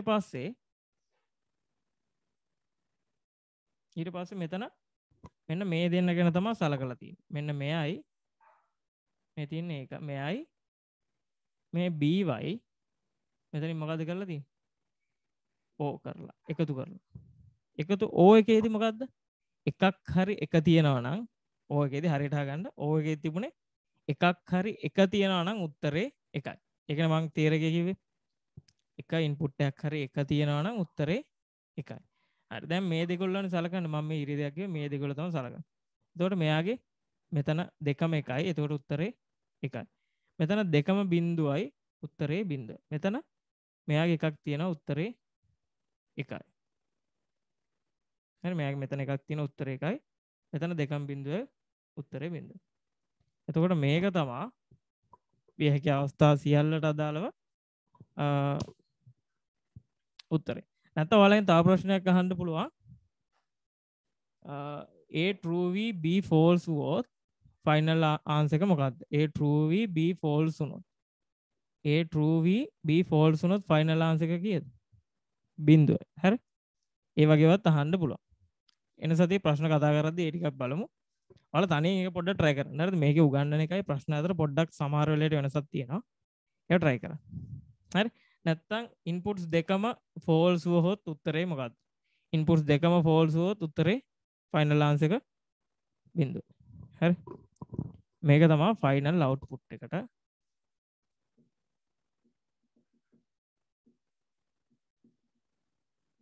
එන්නේ හරි මේකත් ටක් ගාලා දාගන්න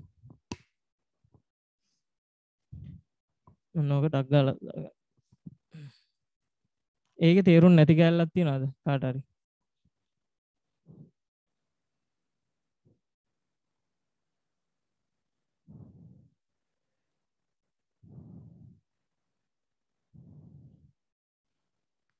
තේරුම් නැති කැලලක් නැහැ නේ.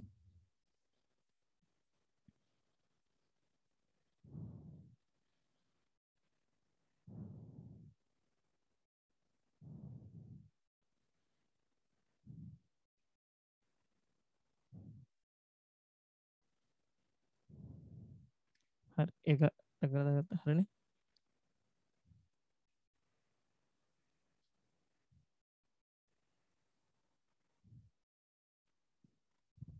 හරි ඇති වෙලාව ස්ක්‍රීන්ෂොට් එකක් කරලා ගහගන්න.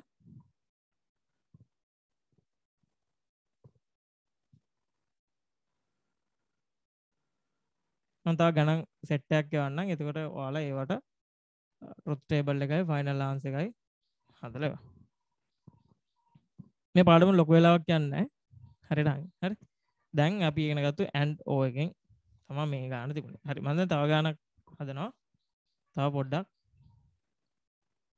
වෙනස් කරලා. හරි මේක ලියාගත්තනේ. හරි.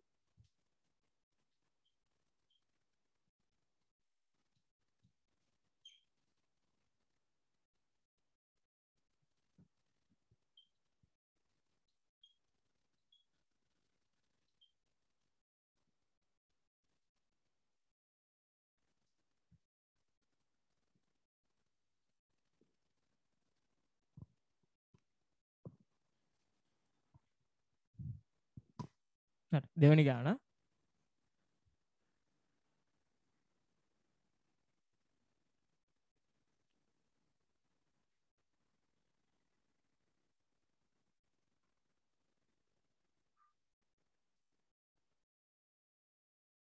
අපි මෙහෙම සාමාන්‍ය උඩින් ගන්න මෙන්න මෙහෙම. ඒ කියන්නේ මෙහෙම තියේදී මෙහෙම උඩින් ගියා වගේ තමයි පෙන්වන්නේ මේ. මෙහෙම අරගත්ත ගද්දී.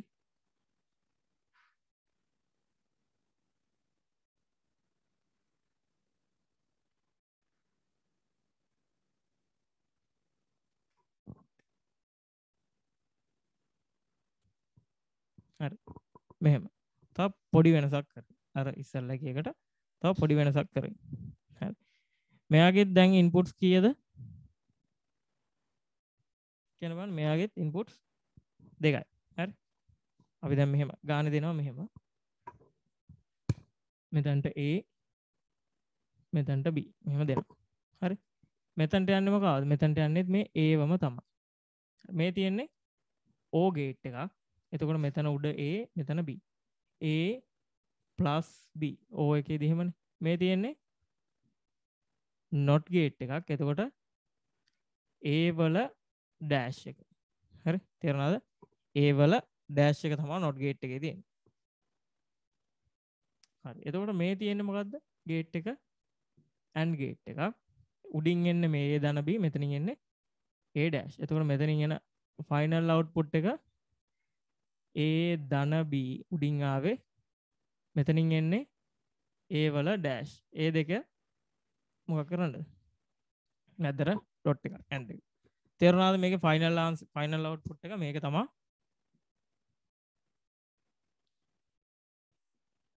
final output එක. තේරුණාද ඒකේ final output එක ගත්ත විදිය? හරිද? පේනවනේ හැමෝටම clear පේනව නේද? clear පේනවනේ? හරි. final output එක ගත්ත විදිය clear නේ? හරි මේකත් දාගන්න.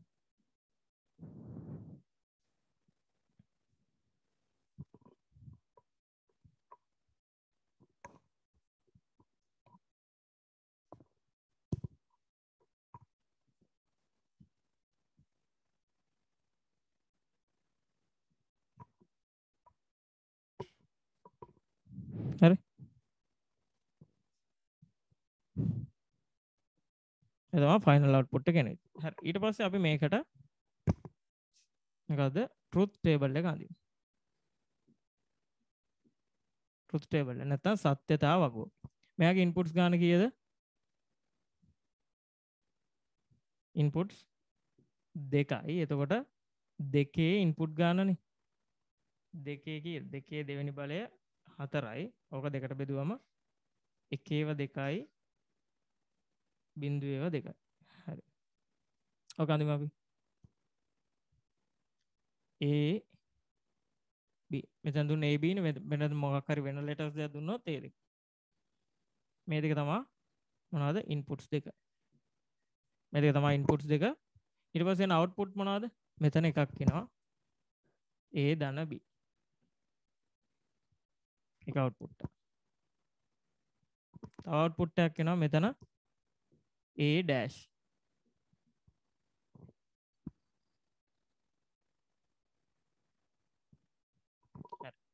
මෙතන මොකද්ද? A ධන B dot A. A ධන B dot A. තේරුණාද? A ධන B සර් ඒ ඩෑෂ් නෙමෙයි දෙන්නේ. sorry. A dash. එල. thanks sir. මෙතන A dash. හරි. මෙතන යටින් ආව A dash නේ. A ධන B dot A dash. හරි. අන්න ඒ වගේ කියන්න හරි. එල. A ධන B dot A dash. යටින් ආව A dash නේ. මෙහෙම. මේක තමයි ෆයිනල් අවුට්පුට් එක. හරි. හරි. දැන් මේකට අපි තියන්නේ ඉන්පුට්ස් දෙකේ දෙකයිනේ. ඒතර 4යිනේ. 1/2යි 0.2.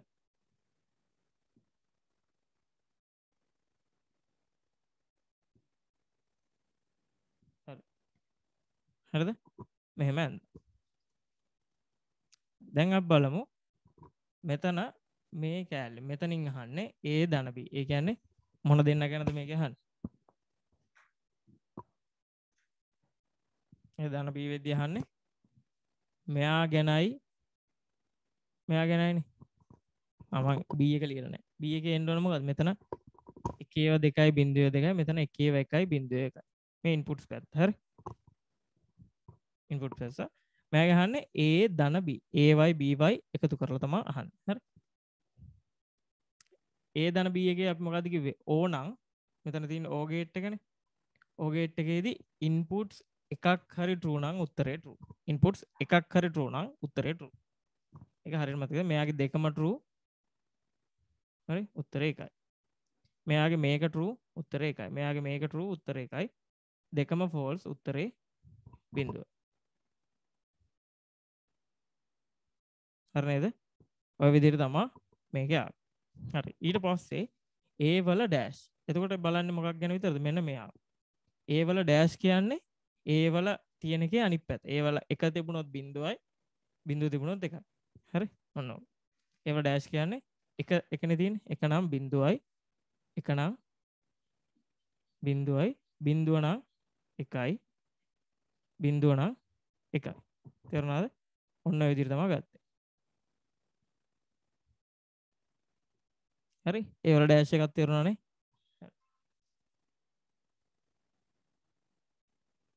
ඊට පස්සේ බලන්නේ මෙන්න මෙයාවයි මෙයාවයි. ඒ කියන්නේ මෙයාවයි මේ A dash වයි මොනවා කරලාද මෙතන තියෙන්නේ? and කරලා තියෙන්නේ. මේ and gate එක ගන්න තියෙන්නේ. and කරලා තියෙන්නේ. ඒ කියන්නේ and කියන්නේ මොකද්ද? උත්තර දෙකම true නම්. ඒ කියන්නේ මේ පැත්තේ තියෙන inputs දෙකම true නම් මෙයාගේ හැටියට මෙයාගේ inputs වෙන්නේ මොනවද? මෙයයි මෙයයි මෙයාගේ output එක තමයි මෙයාගේ input එක.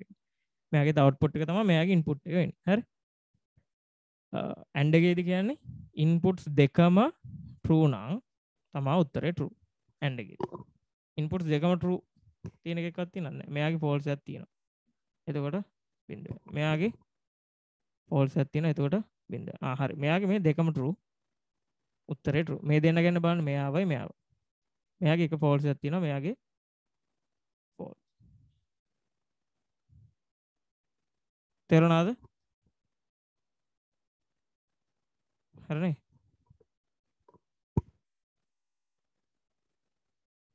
හරි. මේකත් දාගන්න. තේරුණානේ? මේක තේරුම් නැති මොන හරි තියෙනවා නම් chat එකේ හරි දාන්න නැත්නම්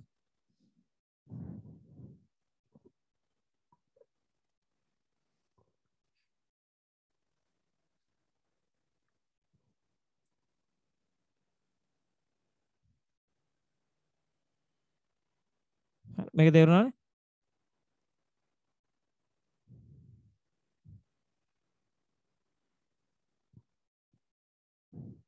හරි. තව එක ගානක් හදලා අපි ඊළඟ තියරිස් වලට යමු. හරි.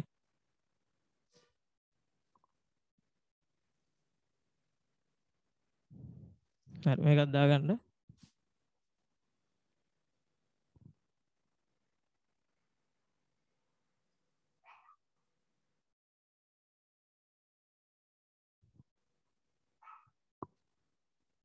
හරි නේද? මේකේ මොන හරි ප්‍රශ්න තියෙනවද?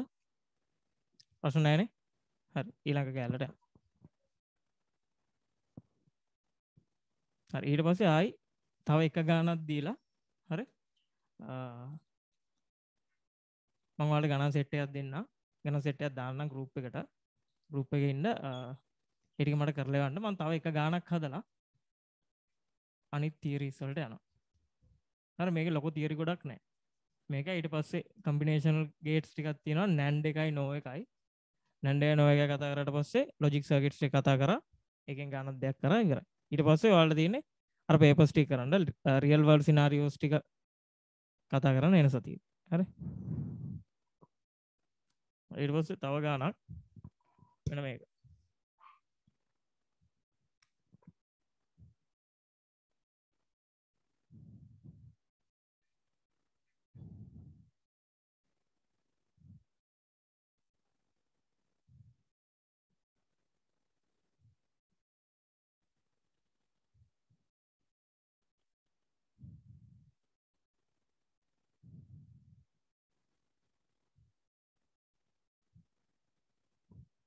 හරි. මෙන්න මෙහෙම තමයි ගාන දෙන්නේ. හරි. දැන් ඔයාලා chat එකේ දාන්න මෙයාගේ inputs කීයක් තියෙනවද? මෙන්න මේ ගාන ඇඳගෙන හරි. මේ ගාන ඇඳගෙන inputs කීයක් තියෙනවද කියලා දාන්න. හරි. දාන්න බා. chat එක දාන්න. set එකම දාන්න.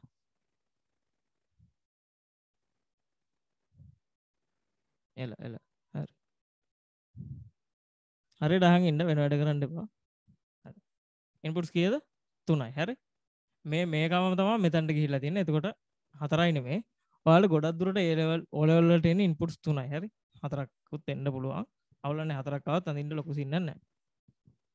මේ තියෙන්නේ මොකද්ද? මේ තියෙන්නේ B මනේ. මේ තියෙන්නේ B. දැන් මේ ගේට්ස් එක ලියාගමු. මේ තියෙන්නේ O. මේ තියෙන්නේ මොකද්ද? not gate එක. මේ තියෙන්නේ and gate එක.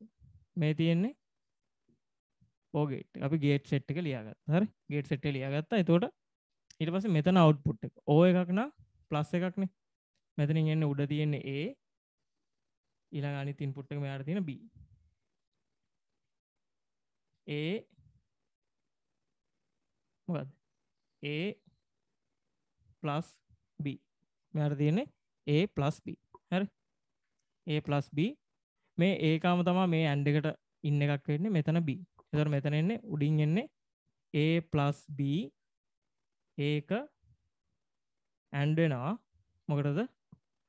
B ට. A plus B AND වෙනවා B ට. තේරුණා? මෙතන C. මෙතනින් output එක වෙන්නේ C dash එක. එතකොට මෙතනින් උඩින් එන්නේ මේක A plus B dot B එක තමයි උඩින් ආවේ. මෙන්න මේක. ඒකට මම තව වරහනක් දානවා. ඒකට මොකද්ද මෙතන O. O කියන්නේ එකතු වෙනවා මෙතනින් ආපු C dash. පටල ගන්න එපා මේ හෙන සරලයි. උඩින් එන එක වෙනම ලියාගත්ත වරහනක් දාලා මෙතනින් එන්නේ A ධන B dot B නේ. A ධන B dot B. ඒකට මෙතනින් තියෙන O නේ එකතු වෙනවා C dash එක. හරි. තේරුණා? හරිද? හරි මේක දාගන්න මේක ඒතකොට ෆයිනල් අවුට්පුට් එක ලියන්න කිව්වොත් මෙන්න මේක තමයි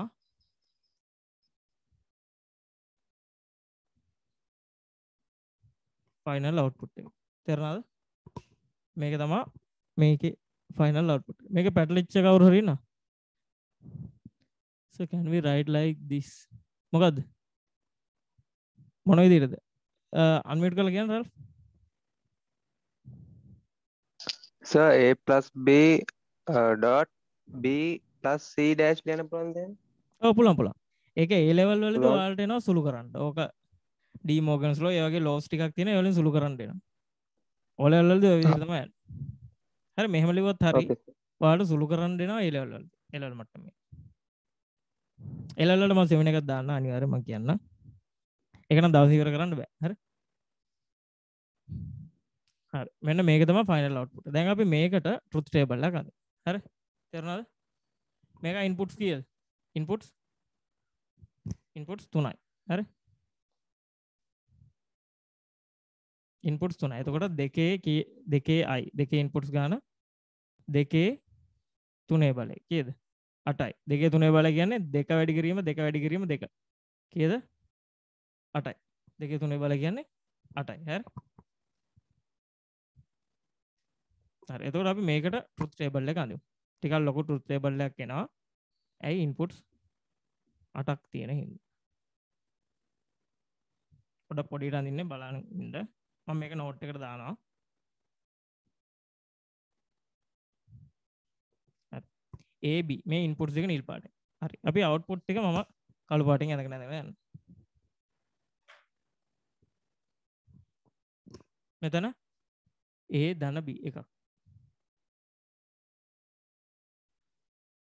හරි. අනිත් එක මෙතනින් එන A ධන B dot B මෙතන A plus B dot B තව එකක්. හරි. මේක. තව එකක් තමයි මෙතනින් එන මේ C dash. C dash. හරි. ඊට පස්සේ මෙතනින් එන මෙන්න මේක. කීයද? A ධන B dot B ඔන්න ඕකට එකතු වෙනවා C dash. හරි. ඔන්න ඔය විදිහට තමයි මේ සෙට් එක. මේ කළු පාටින් ලිව්ව සෙට් එක මොනවද? output set එක. හරි. කළු පාටින් ලිව්ව ඒවා ටික output set එක. හරි. ඒ විදිහට දාගන්න. දැන් කීයද? 2 3 කියන්නේ 8යිනේ. 8යි කියද්දි එකේව 4යි බිංදුවේව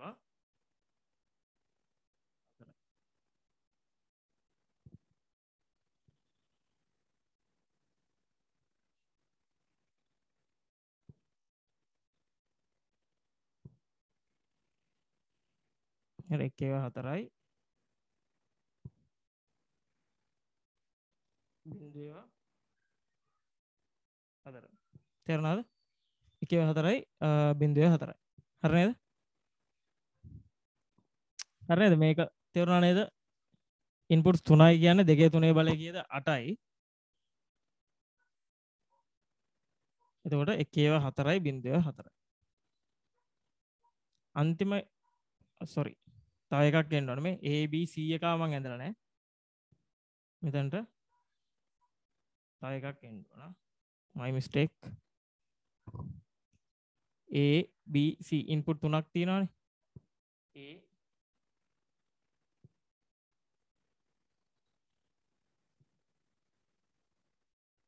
B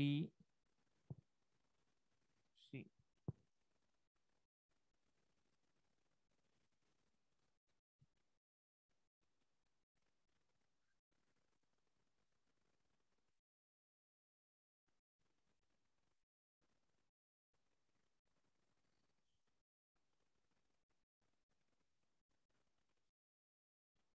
හරි. ABC. A වලට එකේව 4යි එකේව 4යි බිංදුවේ 4යි. හරි. ඊට පස්සේ B වලට එන්නේ මේ 4 තියෙන එකෙන් භාගය. ඒ කියන්නේ එකේව 2යි බිංදුවේව 2යි. එකේව 2යි බිංදුවේ 2යි. C වලට එන්නේ එකේව 1යි බිංදුව. එකේව 1යි බිංදුව. දෙකක් තියෙනවනේ 1යි. 1යි බිංදුව. හරි. මෙන්න මේ විදිහට තමයි C වලට එන්නේ. හරි. තේරුණාද? එහෙම. මේ තියෙන ඉන්පුට්ස් ටික. ඊට පස්සේ අපි බලන්නේ truth table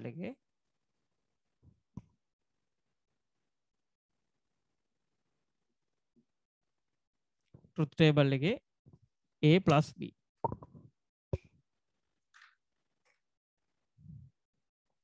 A plus B.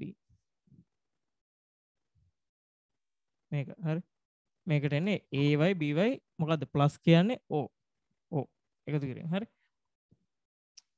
මෙන්න මේ දෙන්නම එකක් ඔයගේ තියෙන එකක් හරි එක තියෙනවා නම් උත්තරේ එකයි මෙයාගේ දෙන්නම එකයි උත්තරේ එකයි මෙයාගේ එකක් එක තියෙනවා උත්තරේ එකයි මෙයාගේ එකක් එක තියෙනවා උත්තරේ එකයි මෙයාගෙත් එකක් එක තියෙනවා උත්තරේ එකයි මෙයාගෙත් එකක් එක තියෙනවා උත්තරේ එකයි අනිත් සෙට් එක 0.2 හරි තේරුණා නේද හරි A plus B එකේදී එකක් හරි ඉන්පුට්ස් දෙකෙන් එකක් හරි එක තියෙනවා නම් උත්තරේ එකයි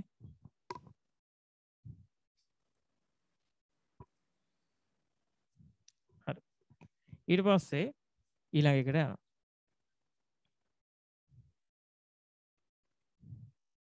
මේ ටික මගනවා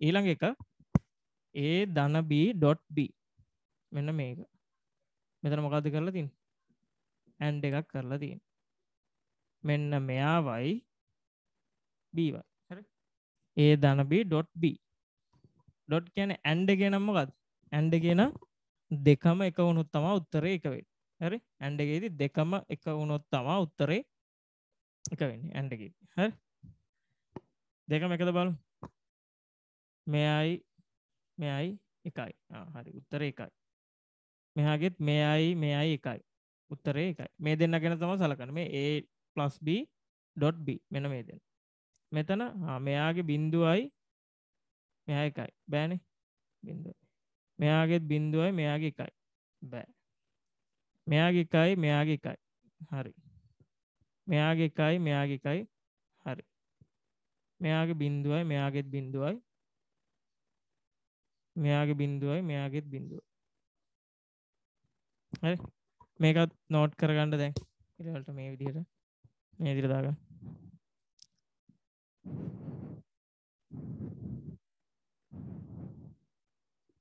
හරි පොඩ්ඩක් වීඩියෝ එක කළුවර ඇති ඒක කරන්න දෙයක් නැහැ හරි ලයිට් සිස්ටම් එක ඕන් කරගන්න විදියක් නැහැ කරන්ට් එක නැහැ කරන්ට් එක ආපු ගමන් දාන්න මං හිතන්නේ කරන්ට් එන්නේ 6 මාරට හරි ඒ වගේ වෙලාවක හරි මේක දාගන්න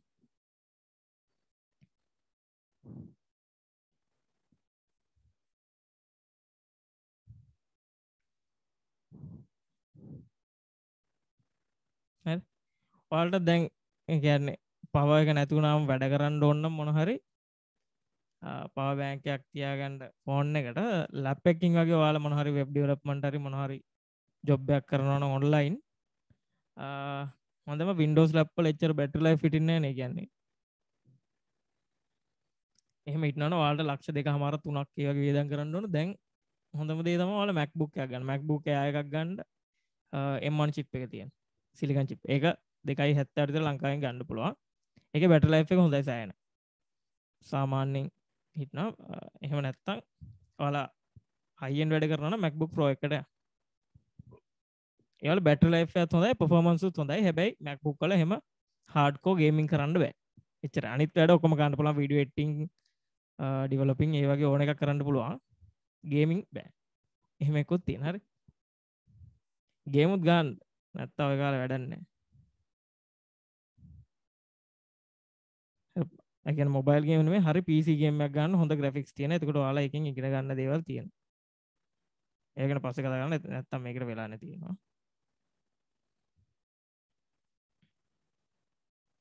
හරි හරිද ඊට පස්සේ C වල ඩෑෂ් එක C වල ඩෑෂ් C කියන එකේ ඩෑෂ් ඒ කියන්නේ C කියන එකගේ අනිත් පැත්ත එක තියෙනවා නම් බිඳුව එකදනේ තියෙන්නේ බිඳුව නම් එකයි ආයි බිඳුවයි එකයි හරි මෙහෙම තියෙන එක බිඳුව නේ මං මේක බිඳුව එහෙම දාන් කිය හරි ඊට පස්සේ තියෙන්නේ මෙන්න මේ කැල මෙතන A+B.B ඒ කියන්නේ මෙන්න මේක ඒකයි C dash කියන්නේ මේක ඒ දෙන්නා මොකද්ද කරලා තියෙන්නේ එකතු කරලා තියෙන්නේ එකතු කිරීමේදී මොකද්ද වෙන්නේ මෙතන O ඕ එකේදී එකක් හරි true නම් උත්තරේ true. මෙයාගේ මේක true. මේ දෙන්නගේ හරි. එතකොට උත්තරේ true. මෙයාගේ දෙකම true. උත්තරේ true. දෙකම false. එතකොට 0. මෙයාගේ එකක් true. උත්තරේ 1. මෙයාගේ එකක් true. උත්තරේ 1. මෙයාගේ දෙකම true.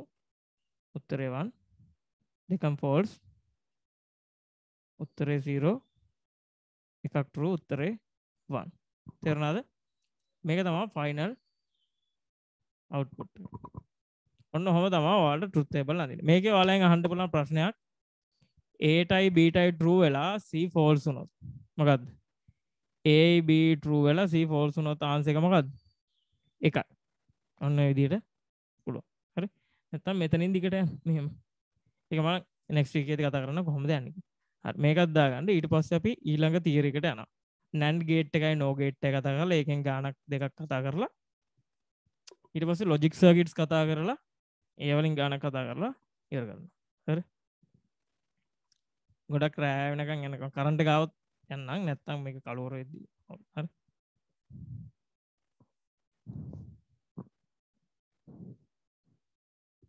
හරි මේකත් දාගන්න.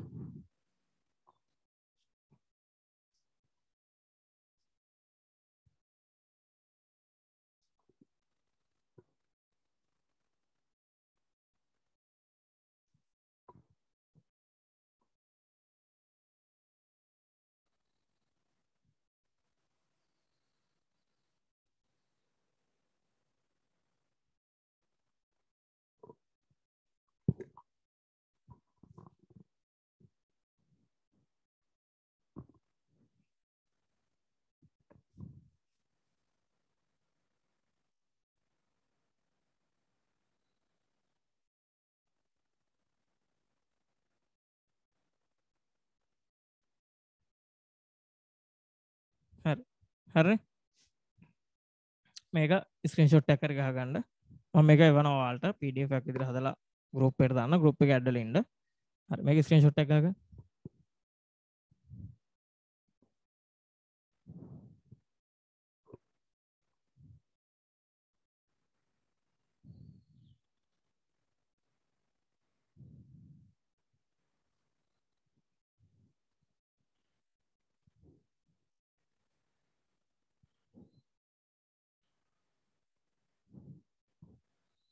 හරි. හරිද? මේ තියෙන්නේ දැන් ඒ වලින් ගාණක් හැදුවා. හරි. ස්ක්‍රීන්ෂොට් එක ගහගන්න. දැන් ඊළඟ තීරයකට යනවා. අපි NAND gate එකයි NOR gate එකයි ගැන කතා කරන්න යනවා.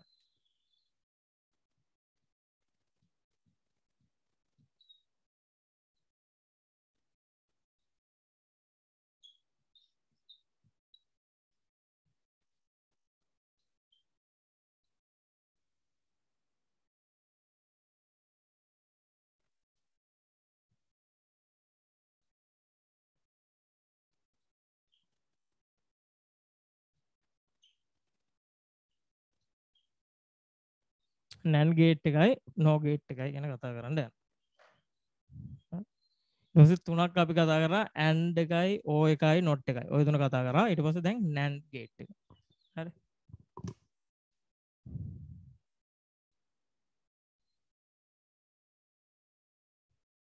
NAND gate හරි. උඩ වැඩිනේ ටික.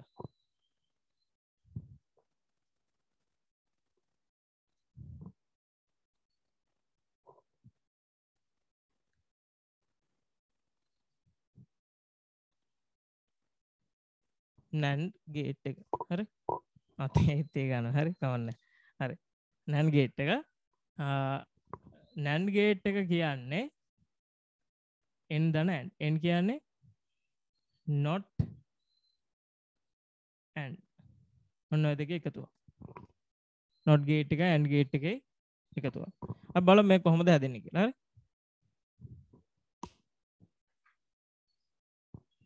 අපි දැන් දන්නවා and gate එක දන්නවනේ. කොහොමද and gate එක එන්නේ? මෙහෙම and gate එක හරි A B තිබුණොත් මෙතන A dot B මේක මොකද්ද and gate එක. ඔන්න and gate එකේ එන උත්තරේ මෙහෙම not කරොත් හරිද? මෙතනින් එන්නේ මොකද්ද a.b එකෙන් එන උත්තරේ කන පිට ගහලා එන්නේ තේරුණාද තේරුණානේ හරිනේ and එකකින් වෙන්නේ a.b ඒක not කරොත් එන්නේ a.b එකේ dash එක හරි ඔන්න ඕක මෙන්න මේ දෙකම එකතු කරලා මේගොල්ලෝ අඳිනවා ගේට් එකක් මෙයාගේ මෙන්න මේ ලකුණ අරගෙන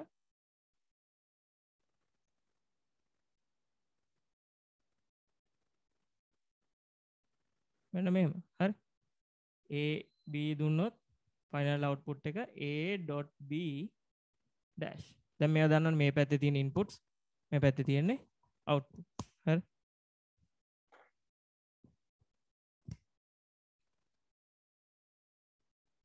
මේ පැත්තේ තියෙන්නේ ඉන්පුට්ස් මෙතන තියෙන්නේ අවුට්පුට් මේකත් අර විදිහමයි තනි එකක් මෙහෙම තියෙන්න බෑ දෙකක් හෝ ඊට වැඩි ගාණක්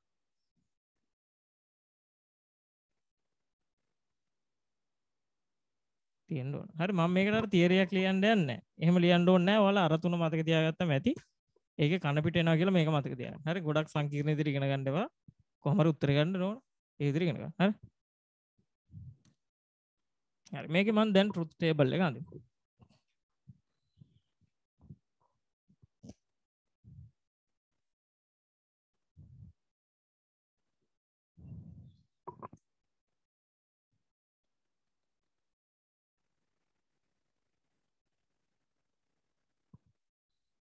හරි ට්‍රුත් ටේබල් එක අඳිමු a b ෆයිනල් අවුට්පුට් එක මොකද්ද a.b dash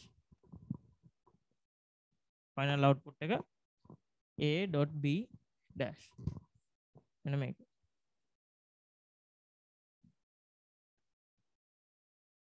a.b dash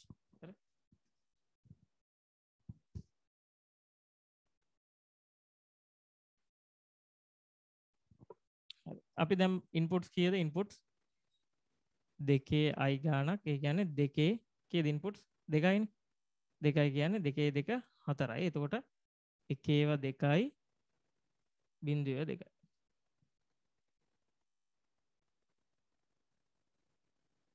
හරි එකේව දෙකයි බිංදුව දෙකයි තේරුණා නේද ඉන්පුට්ස් දෙකයි එතකොට දෙකේ දෙක කියන්නේ හතරයි එතකොට දෙකේව දෙක එකේව දෙකයි බිංදුව දෙකයි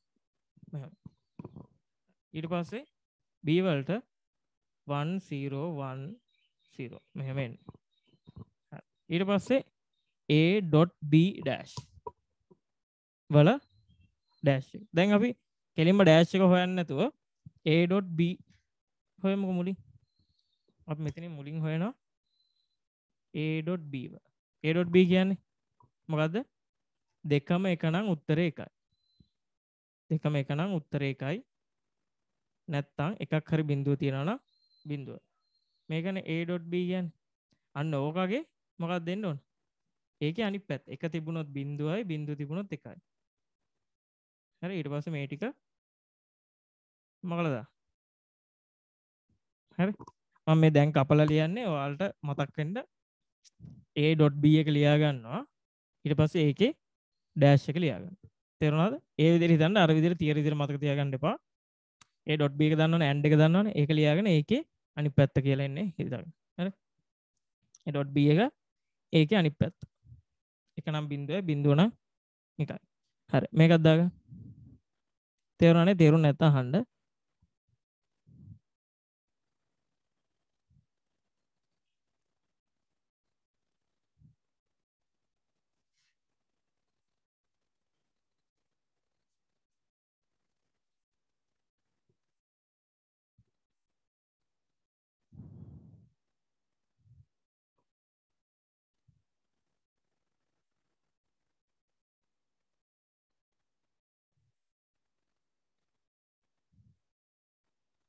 හරි ස්ක්‍රීන්ෂොට් එකක් කර ගහගන්න මේක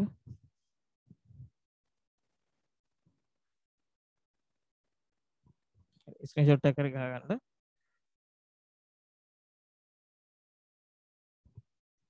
හරි ඊට පස්සේ මේක ස්ක්‍රීන්ෂොට් එකක් ගහගන්න මේ තියෙන්නේ NAND ගේට් එක NAND ගේට් හරි ඊට පස්සේ ඔයාලට කරනවා no NOR ඒකත් අර වගේම තමයි no කියන්නේ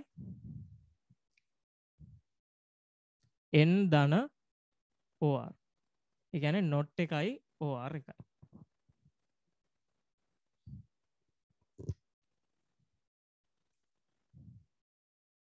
not ධන OR හරි ඊට මම මේකේ වෙනස්කම් ටික කරන්න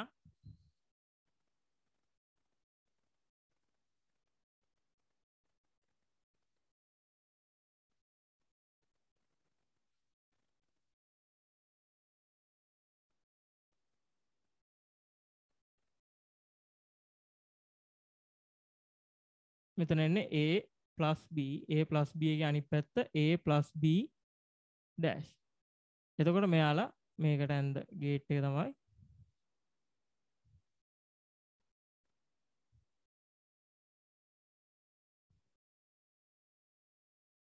මෙතනින් මෙහෙම a plus b dash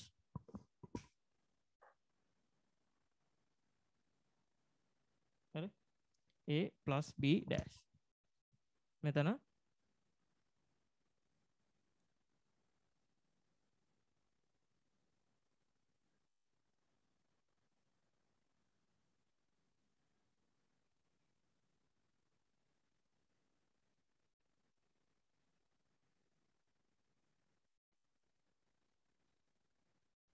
මෙහෙම තියෙන්න පුළුවන්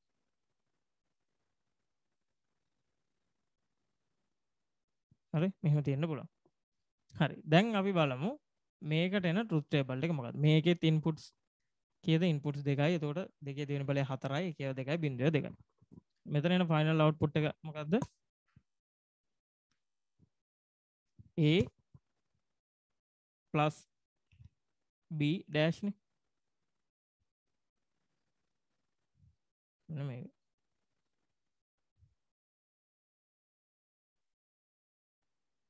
හරි අපි මුලින්ම බලනවා එතකොට a plus b බලනවා a plus b වල dash එක බලනවා ඊට පස්සේ හරි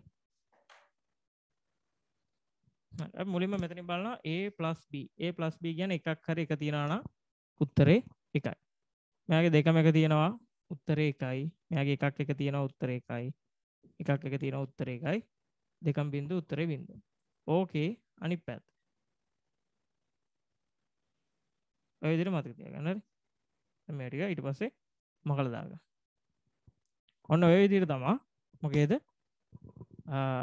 no gate එක එන්නේ ඔච්චරයි O level මට්ටමට ඔයාලට තියෙන gate set එක මේ තියෙන්නේ no gate එක ඊට පස්සේ ඔයාලනුත් අර truth table අඳින්න තියෙන්නේ හරි ඊට පස්සේ truth table එක අඳින්න තියෙන ඊට පස්සේ තියෙනවා final answer එකක් දීලා ඒකෙන් අනිත් පැත්තට truth table එක හොයන එක ඒකත් කතා කරමු හරි මේක දාගන්න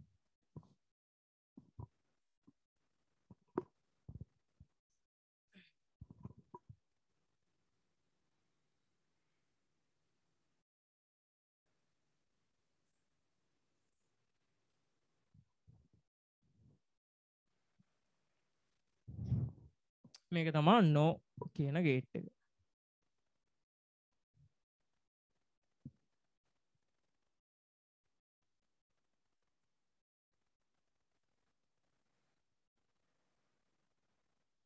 හරි no කියන gate එක මේක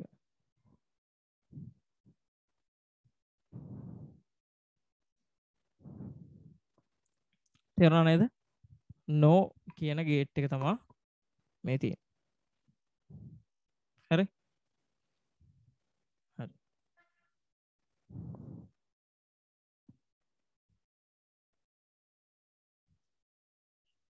no කියන gate එක තමයි මේ තියෙන්නේ හරි මේකත් දාගන්න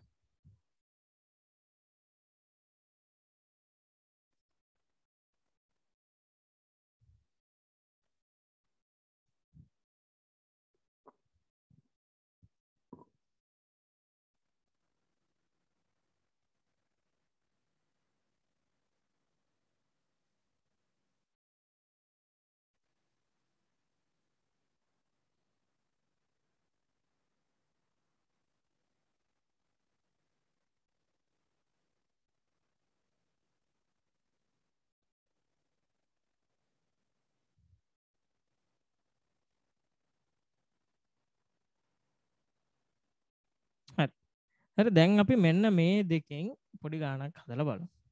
හරි.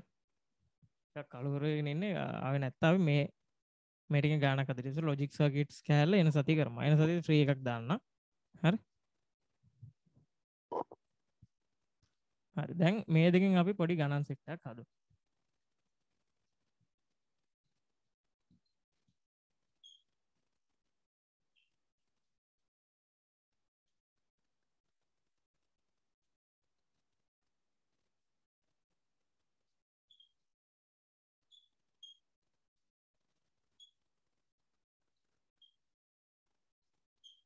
හරි දැන් අපි බේසික් ගේට්ස් උන දන්නවා and or not එකයි ඊට පස්සේ no එකයි NAND එකයි දන්නවා. හරි ඒ ටික දන්නවා. දැන් ඒවත් එක්ක ගානක් දෙනවා.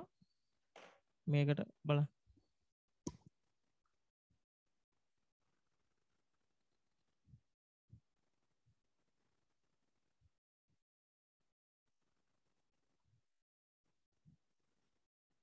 හරි. මේකේ ඉන්පුට්ස් කීයද? දාන්න මම chat එකට. මේකේ ඉන්පුට්ස් කීයක් තියෙනවද? මේකේ ඉන්පුට්ස් දෙකයි තියෙන්නේ. හරි. මේකේ ඉන්පුට්ස් දෙකයි තියෙන්නේ මොකද්ද? AB කිව්වොත් මේ මෙතනට ඇවිල්ලා තියෙන්නේ B වම තමයි. හරි. මෙතනටත් ඇවිල්ලා තියෙන්නේ B ම තමයි. හරි. එතකොට අපි දැන් මෙතන තියෙන ගේට් එක බලන්න. මෙතන තියෙන මොකද්ද මේ ගේට් එක? මේ තියෙන්නේ AND එකක් නෙමෙයි. මෙතන මෙහෙම මේ කැලලක් තියෙනවනේ මේක ඇතුලේ තියෙන්නේ NAND කියන ගේට් එක. හරි. ඔක ඇතුලේ තියෙන්නේ NAND කියන ගේට් එක. හරි. මෙතන තියෙන්නේ O කියන ගේට් එක. හරි. NAND එකෙන් එන්නේ මොකද්ද? AND එකෙන් එන්නේ A.B. ඕකේ NAND එක කියන්නේ A.B එකේ මොකද්ද? ඩෑෂ් එක. A.B එකේ ඩෑෂ් එක තමයි NAND එකෙන් එන්නේ. ඊට පස්සේ මෙතන B නේ තියෙන O එක කියන්නේ එකතු වෙනවා. උඩින් එන්නේ A.B වල ඩෑෂ් එක ඒකට එකතු වෙනවා. මොකද්ද? B වල. හරි. ඒකට එකතු වෙනවා B වල. තේරුණාද? හරි. මේකත් දාගන්න. මෙන්න මේක දාගන්න.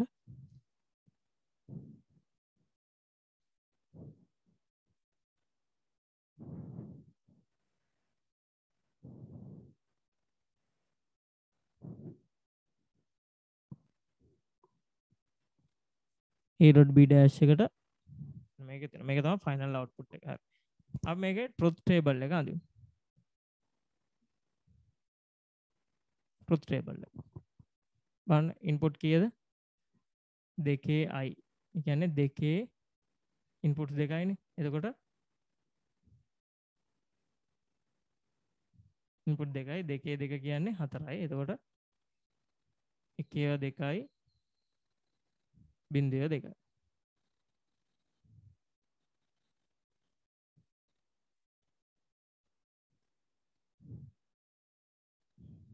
A B. හරි. එතකොට 1 2යි බිංදුව 2යි. මම තුනේ තියෙන ඒවා දෙනවා ඔයාලා ඒවට ඇඳලා group එකට දාන්න. හරි. ඊට පස්සේ මෙතන 1යි බිංදුවයි 1යි බිංදුව. හරි.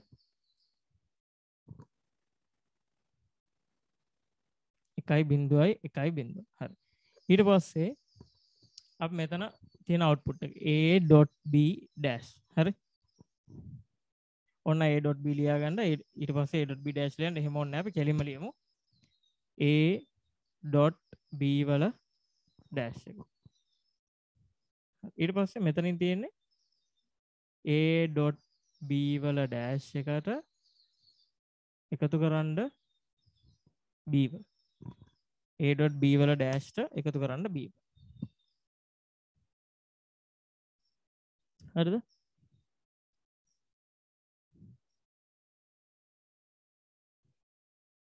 A.B වල dash ට B එක එකතු කරනවා.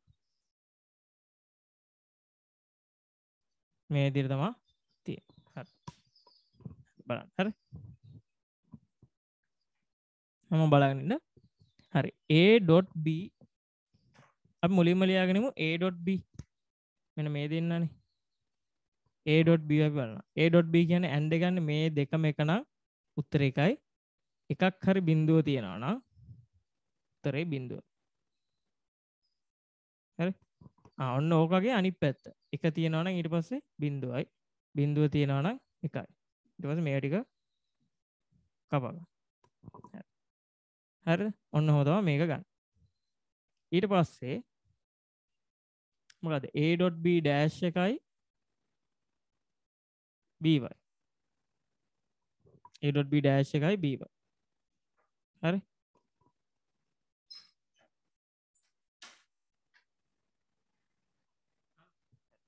a.b dash එකයි by. හරිද?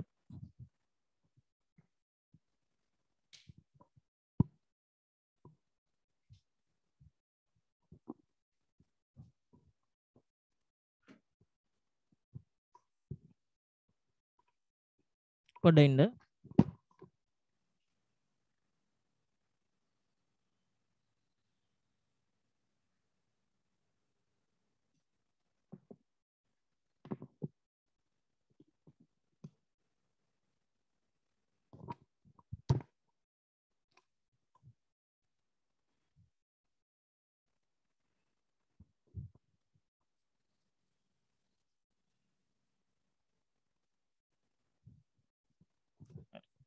හරි. මෙතන a.b dash y by එකතු කරන්න කියන්නේ. a.b dash කියන්නේ මෙයානේ. මෙයාවයි by එකතු කරන්න කියන්නේ. එතකොට බලන්න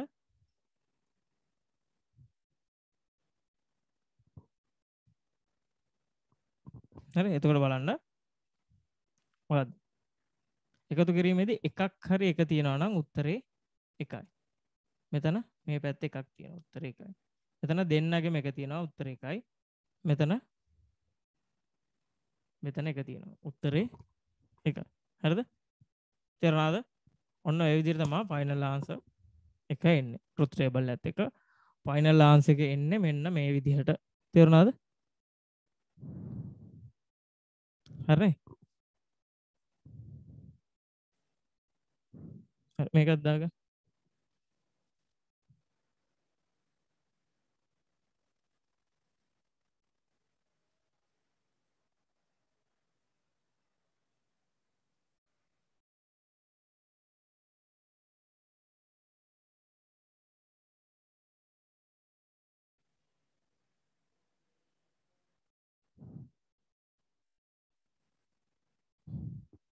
හරි. ඔකත් දාගන්න පිළිවෙලට.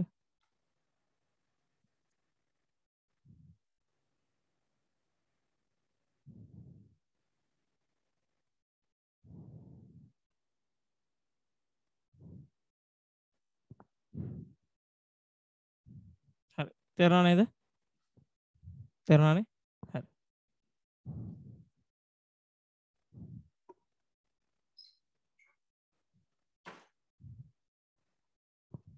හරි. මේ නැන්ඩ් එක. මම දැන් තව එක ගානක් කරලා ඊට පස්සේ ඊළඟ තියරි එකට යනවා.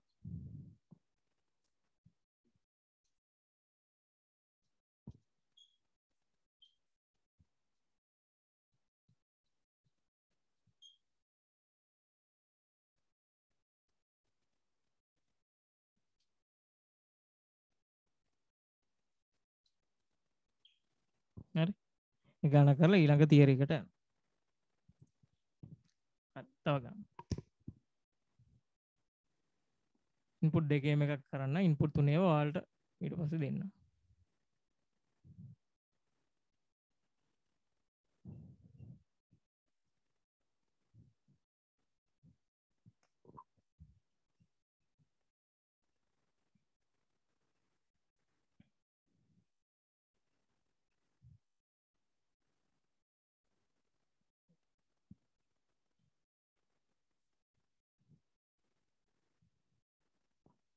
හරි. මෙන්න මෙහෙම. හරි. මේක දැන් ෆයිනල් ආන්සර් එක හිතන්න බලන්න. මොකක්ද කියලා. මෙන්න මේක.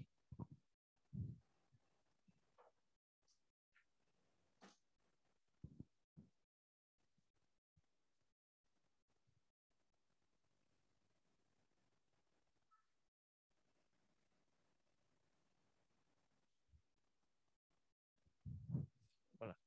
අයින මේ පැත්තේ මෙතනට එන්නේ මේක. මෙතන මම දෙනවා AB. ඕන අකුරු දෙකක් තියෙන්න පුළුවන්. මම මෙතනට දැනට දෙනවා AB කියලා.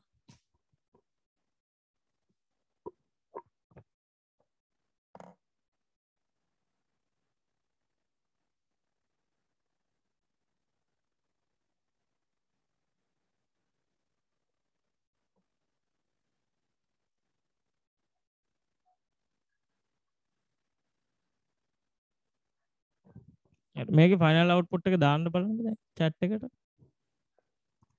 අන්න මම දීලා තියෙන එකේ ෆයිනල් අවුට්පුට් එක chat එකට දාන්න බෑ.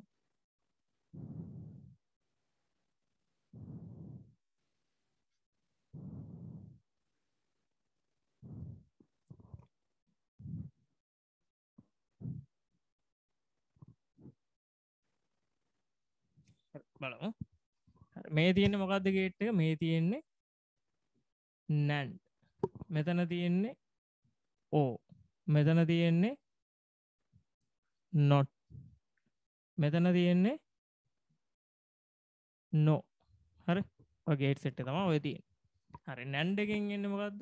AND එකේ අනිත් පැත්ත. A.B මේක කන පිට ගහලා. හරි. O එකේ ඉන්නේ දැන් මෙතන B. මෙතන O එකේ ඉන්නේ උඩින් එනවා A.B වල ඩෑෂ්. ඕක එකතු වෙනවා B ට. හරි. මෙතන ඊට පස්සේ A වල ඩෑෂ්. හරි. මෙතනින් එනවා A.B සම්පූර්ණ එකේ ඩෑෂ් ධන B. මේ උඩින් එන එක මේ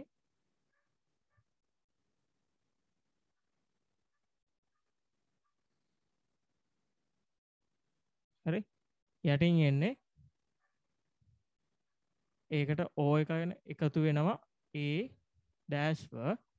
ඊට පස්සේ ඕකේ සම්පූර්ණ එකේ කන පිට පැත්ත තමයි මේ තියෙන්නේ. හරි. තේරුණාද? උඩින් එනවා මේක. හරි. ඊට පස්සේ O එකක්නේ එකතු වෙනවා A ඩෑෂ් ව. නෝනේ තියෙන්නේ. නෝ කියන්නේ ඒ ආපු උත්තරේ අනිත් පැත්ත. හරි.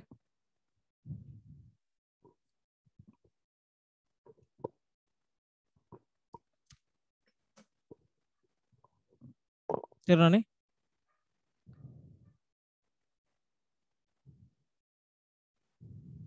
ඒ ආපු උත්තරේ අනිත් පැත්ත තමයි තියෙන්නේ.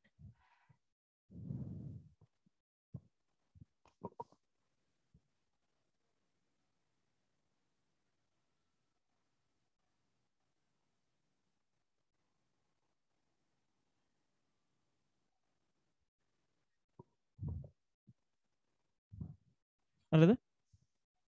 හරිනේ?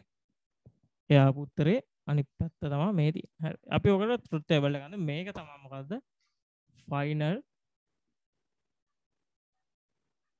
ෆයිනල් අවුට්පුට් එක. හරි. මේකට අපි ට්‍රුත් ටේබල් එක ගනිමු.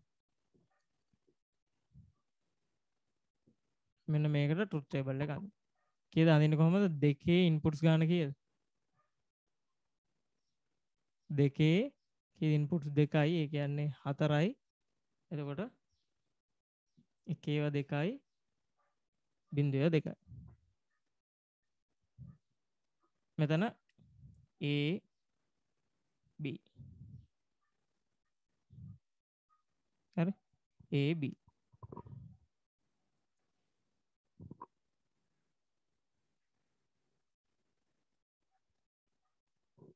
ඊට පස්සේ මෙතනින් එන්නේ අවුට්පුට් ටික A.B dash.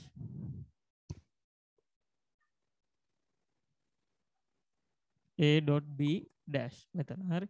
ඊට පස්සේ මෙතනින් එන්නේ A.B dash ධන B. A.B dash ධන B. හරි. ඊට පස්සේ මෙන්න මේක A වල ඩෑෂ් එක. A වල ඩෑෂ් එක. ඊට පස්සේ ෆයිනල් අවුට්පුට් එක මෙන්න මේක A.B dash ඔන්න ඕකට B ව එකතු කරලා A ගේ ඩෑෂ් එකත් එකතු කරලා ඒ සම්පූර්ණ එකේ ඩෑෂ් එක. හරි.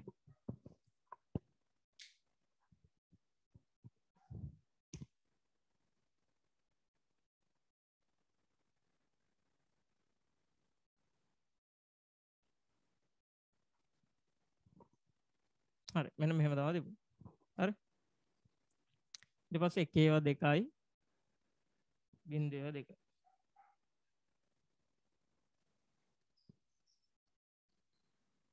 ඊට පස්සේ 1.1.1. මෙතන a.b වල ඩෑෂ් එක. අපි දැන් කෙලින්ම ලියමු එකපාරම. මොකද්ද?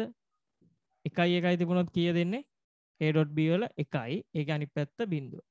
අපි අරම ලියාගමු. 1 තිබුණොත් a.b වල 1යි. මෙතන එකක් හරි බිංදුව තියනවා නම් බිංදුවයිනේ. එතකොට මේක අනිත් පැත්ත ගහලා. 1 තියනවා නම් බිංදුවයි, බිංදුව තියනවා නම් 1 සෙට් එක. මම මේ ටික මකනවා. හරිනේ? හරි නේද? හරි නේද? හරි. ඊට පස්සේ a.b dash එකයි by එකතු කරන්න. ඒ කියන්නේ මේකවයි එකතු කරන්න. එකතු කරද්දි මොකද? එකක් හරි එක තියනවා නම් එකයි. මෙතන මෙයාගේ එක තියෙනවා උත්තරේ එකයි. මෙයාගේ මේ පැත්ත එක තියෙනවා උත්තරේ එකයි. දෙකම එක. හරි. ඔක්කොම එක සෙට් එකක් එන්නේ. හරි. ඊට පස්සේ a වල dash එක. a වල කන පිට. a වල කන පිට කියන්නේ 1 2 බිංදුව 2 නේ. එතකොට බිංදුව 2යි 1 2. හරි. ඊට පස්සේ මෙන්න මේ දෙක එකතු කරලා මේ තියෙන්නේ ඕ කරලා ඔන්න ඔක අනිත් පැත්ත ගහනවා. මේ දෙක අපි එකතුව ගමු මුලින්. එකක් හරි එක තියෙනවා එකයි. මෙතන එකක් එක තියෙනවා එකයි. තියෙනවා එකයි. දෙකම එක තියෙනවා එකයි. දෙකම එක තියෙනවා එකයි. එතකොට එකයි. ඒකේ අනිත් පැත්ත කියන්නේ බිංදුව. හරි? තේරුණාද? මේකත් දාගන්න ඔන්න ඔය වගේ තමයි. අපි දැන් and or not කියන ගේට් තුන ඉගෙන ගත්තා. ඊට පස්සේ එකෙන් ගණන් සෙට් එකක් හැදුවා. ඊට පස්සේ NAND එකයි no එකයි ඉගෙන ගත්තා. ඒකෙන් ගණන් සෙට් එකක් හැදුවා. ඊට පස්සේ තියෙනවා ඔයාලට ඔය ගේට් එක දුන්නම අනිත් පැත්තට අඳින්න තියෙන එක තියෙනවා. ඊට පස්සේ තමයි logic circuits ගැන කතා කරලා ඒකෙන් ගණන් ටිකක් හදන්න තියෙනවා. හරි? දැන් මම මේකත් කතා කරලා ඊට පස්සේ මේක දාගන්න. ඊට පස්සේ පෙන්නන්න ඔයාලට ෆයිනල් අවුට්පුට් එක දුන්නම ඒකට කොහොමද ගේට් එකක් අඳින්නේ කියලා. හරි? ෆයිනල් අවුට්පුට් එක දුන්නම ඒකට ගේට් එකක් අඳින්න කොහොමද කියලා පෙන්නන්න. හරි? දැන් මුලින් මේක දාගන්න. මේක දාගන්න.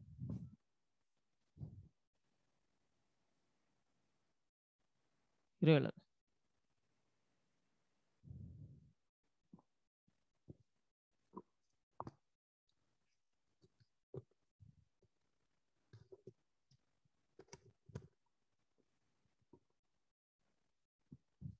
wait ඉන්න හිර වෙලා.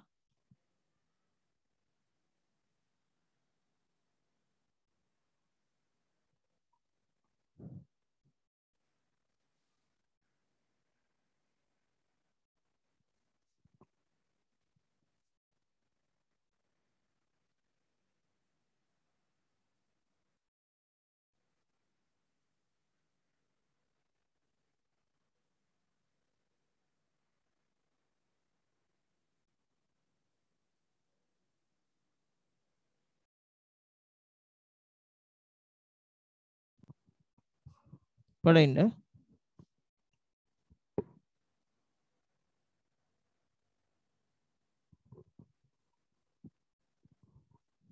හරි බලන්න. මේක තේරුණානේ?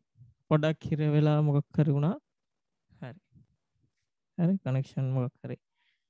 මේකේ a.b a.b කියන්නේ මෙන්න මේ දෙකාගේ එකක් හරි එක තියෙනවා නම් ඒක අරගෙන ඒකේ කන පිට පැත්ත. ඊට පස්සේ මෙතන a.b dash එක මෙන්න මෙයාවයි b එකතු කරන්න තියෙනවා. ඒ කියන්නේ දෙකෙන් එකක් හරි එක තියෙනවා නම් උත්තරේ එකයි. ඊට පස්සේ a වල dash a කියන එකාගේ අනිත් පැත්ත ලියන්න තියෙනවා. හරි. ඊට පස්සේ මෙන්න මේකයි a-y එකතු කරලා ඒකේ කන පිට එකතු කරනවා කියන්නේ එකක් හරි එක තියෙනවා. මෙයාගේ මේ පැත්ත එක තියෙනවා. මෙයාගේ මේ පැත්ත එක තියෙනවා. මෙයාගේ දෙකම එක තියෙනවා. මෙයාගේ දෙකම එකේ සෙට් එකක්. ඒකේ ඩෑෂ් එක කියන්නේ ඒකේ කන පිට. එහෙවම බිංදුවේ සෙට් එක. මේක දාගන්න. හරි. දැන් අපි ඉගෙන ගත්තා ඔයාලට ලොජික් සර්කිට් එක දුන්නම ඒකේ අවුට්පුට් එක ලියන්න දාන්න. හරි. ලොජික් සර්කිට් එක දුන්නම ඒකේ අවුට්පුට් එක ලියන්න දාන්නවා. ඒක ටොප් ටේබල් එක අඳින්නත් දාන්න. හරි. දැන් ඊට පස්සේ කියන්නේ ෆයිනල් අවුට්පුට් එක දීලා ඔකට ලොජික් ගේට් එක අඳින පාර්ට් එක. ඊට පස්සේ තියෙනවා ලොජික් සර්කිට්ස් අඳින්නයි. ඒ ලොජික් සර්කිට්ස් වලින් ගණන් හදන්නයි. රියල් වර්ල්ඩ් සිනාරියෝ සෙට් එකක් දෙනවා. ඒ රියල් වර්ල්ඩ් සිනාරියෝ සෙට් එකට ගණක් හදන්නයි තියෙන්නේ. හරි.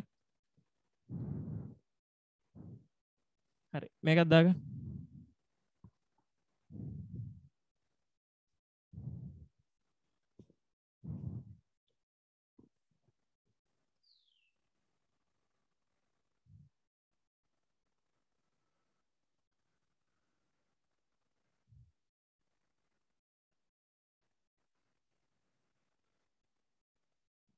හරි. ඊට පස්සේ මම ඔයාලට ගණන් සෙට් එකක් කියවන්නම්. හරි. ප්‍රශ්න සෙට් එකක් කියවන්නම්. ඒවට මෙන්න මේ විදිහට මොකද්ද ෆයිනල් අවුට්පුට් එකයි ට්‍රුත් ටේබල් එකයි අඳින්න ඕන. හරි. ෆයිනල් අවුට්පුට් එකයි ට්‍රුත් ටේබල් එකයි අඳින්න ඕන. එහෙම ඇදලා යවන්න. ඊට පස්සේ මම ඔයාලට පෙන්නන්න කොහොමද ෆයිනල් අවුට්පුට් එක දුන්නම ඕකට ලොජික් ගේට් එක අඳින්නේ. හරි. ෆයිනල් අවුට්පුට් එක දුන්නම ඕකට ලොජික් ගේට් එක අඳින්නේ කොහොමද කියලා මම ඔයාලට එවන්න. හරි. හරි. එහෙනම් අදට මේක ඉවරයි. ඊළඟ සතියේ අද හිටපු කට්ටියට මම මේකේ ඊළඟ කැල්ල දෙනවා. අද හිටපු නැති අයට මුල ඉඳන් කරේ නැත්තම් තේරෙන්නේ නැහැ. රෙකෝඩින් එක මම දානවාද කියලා බලන්නම් YouTube එකට. ඒක හිතලා දාන්න. හරි. අද හිටපු කට්ටියට එන සතියේක දෙනවා. මම ඒ කියන්නේ පාස් පේපර්ස් උත් එක්ක කතා කරන එක තමයි කරන්නේ. පාස් පේපර්ස් ටිකත් මම දාන්න. හරි. හරි. එහෙනම් අදට ඉවරයි. බයි. Thank you.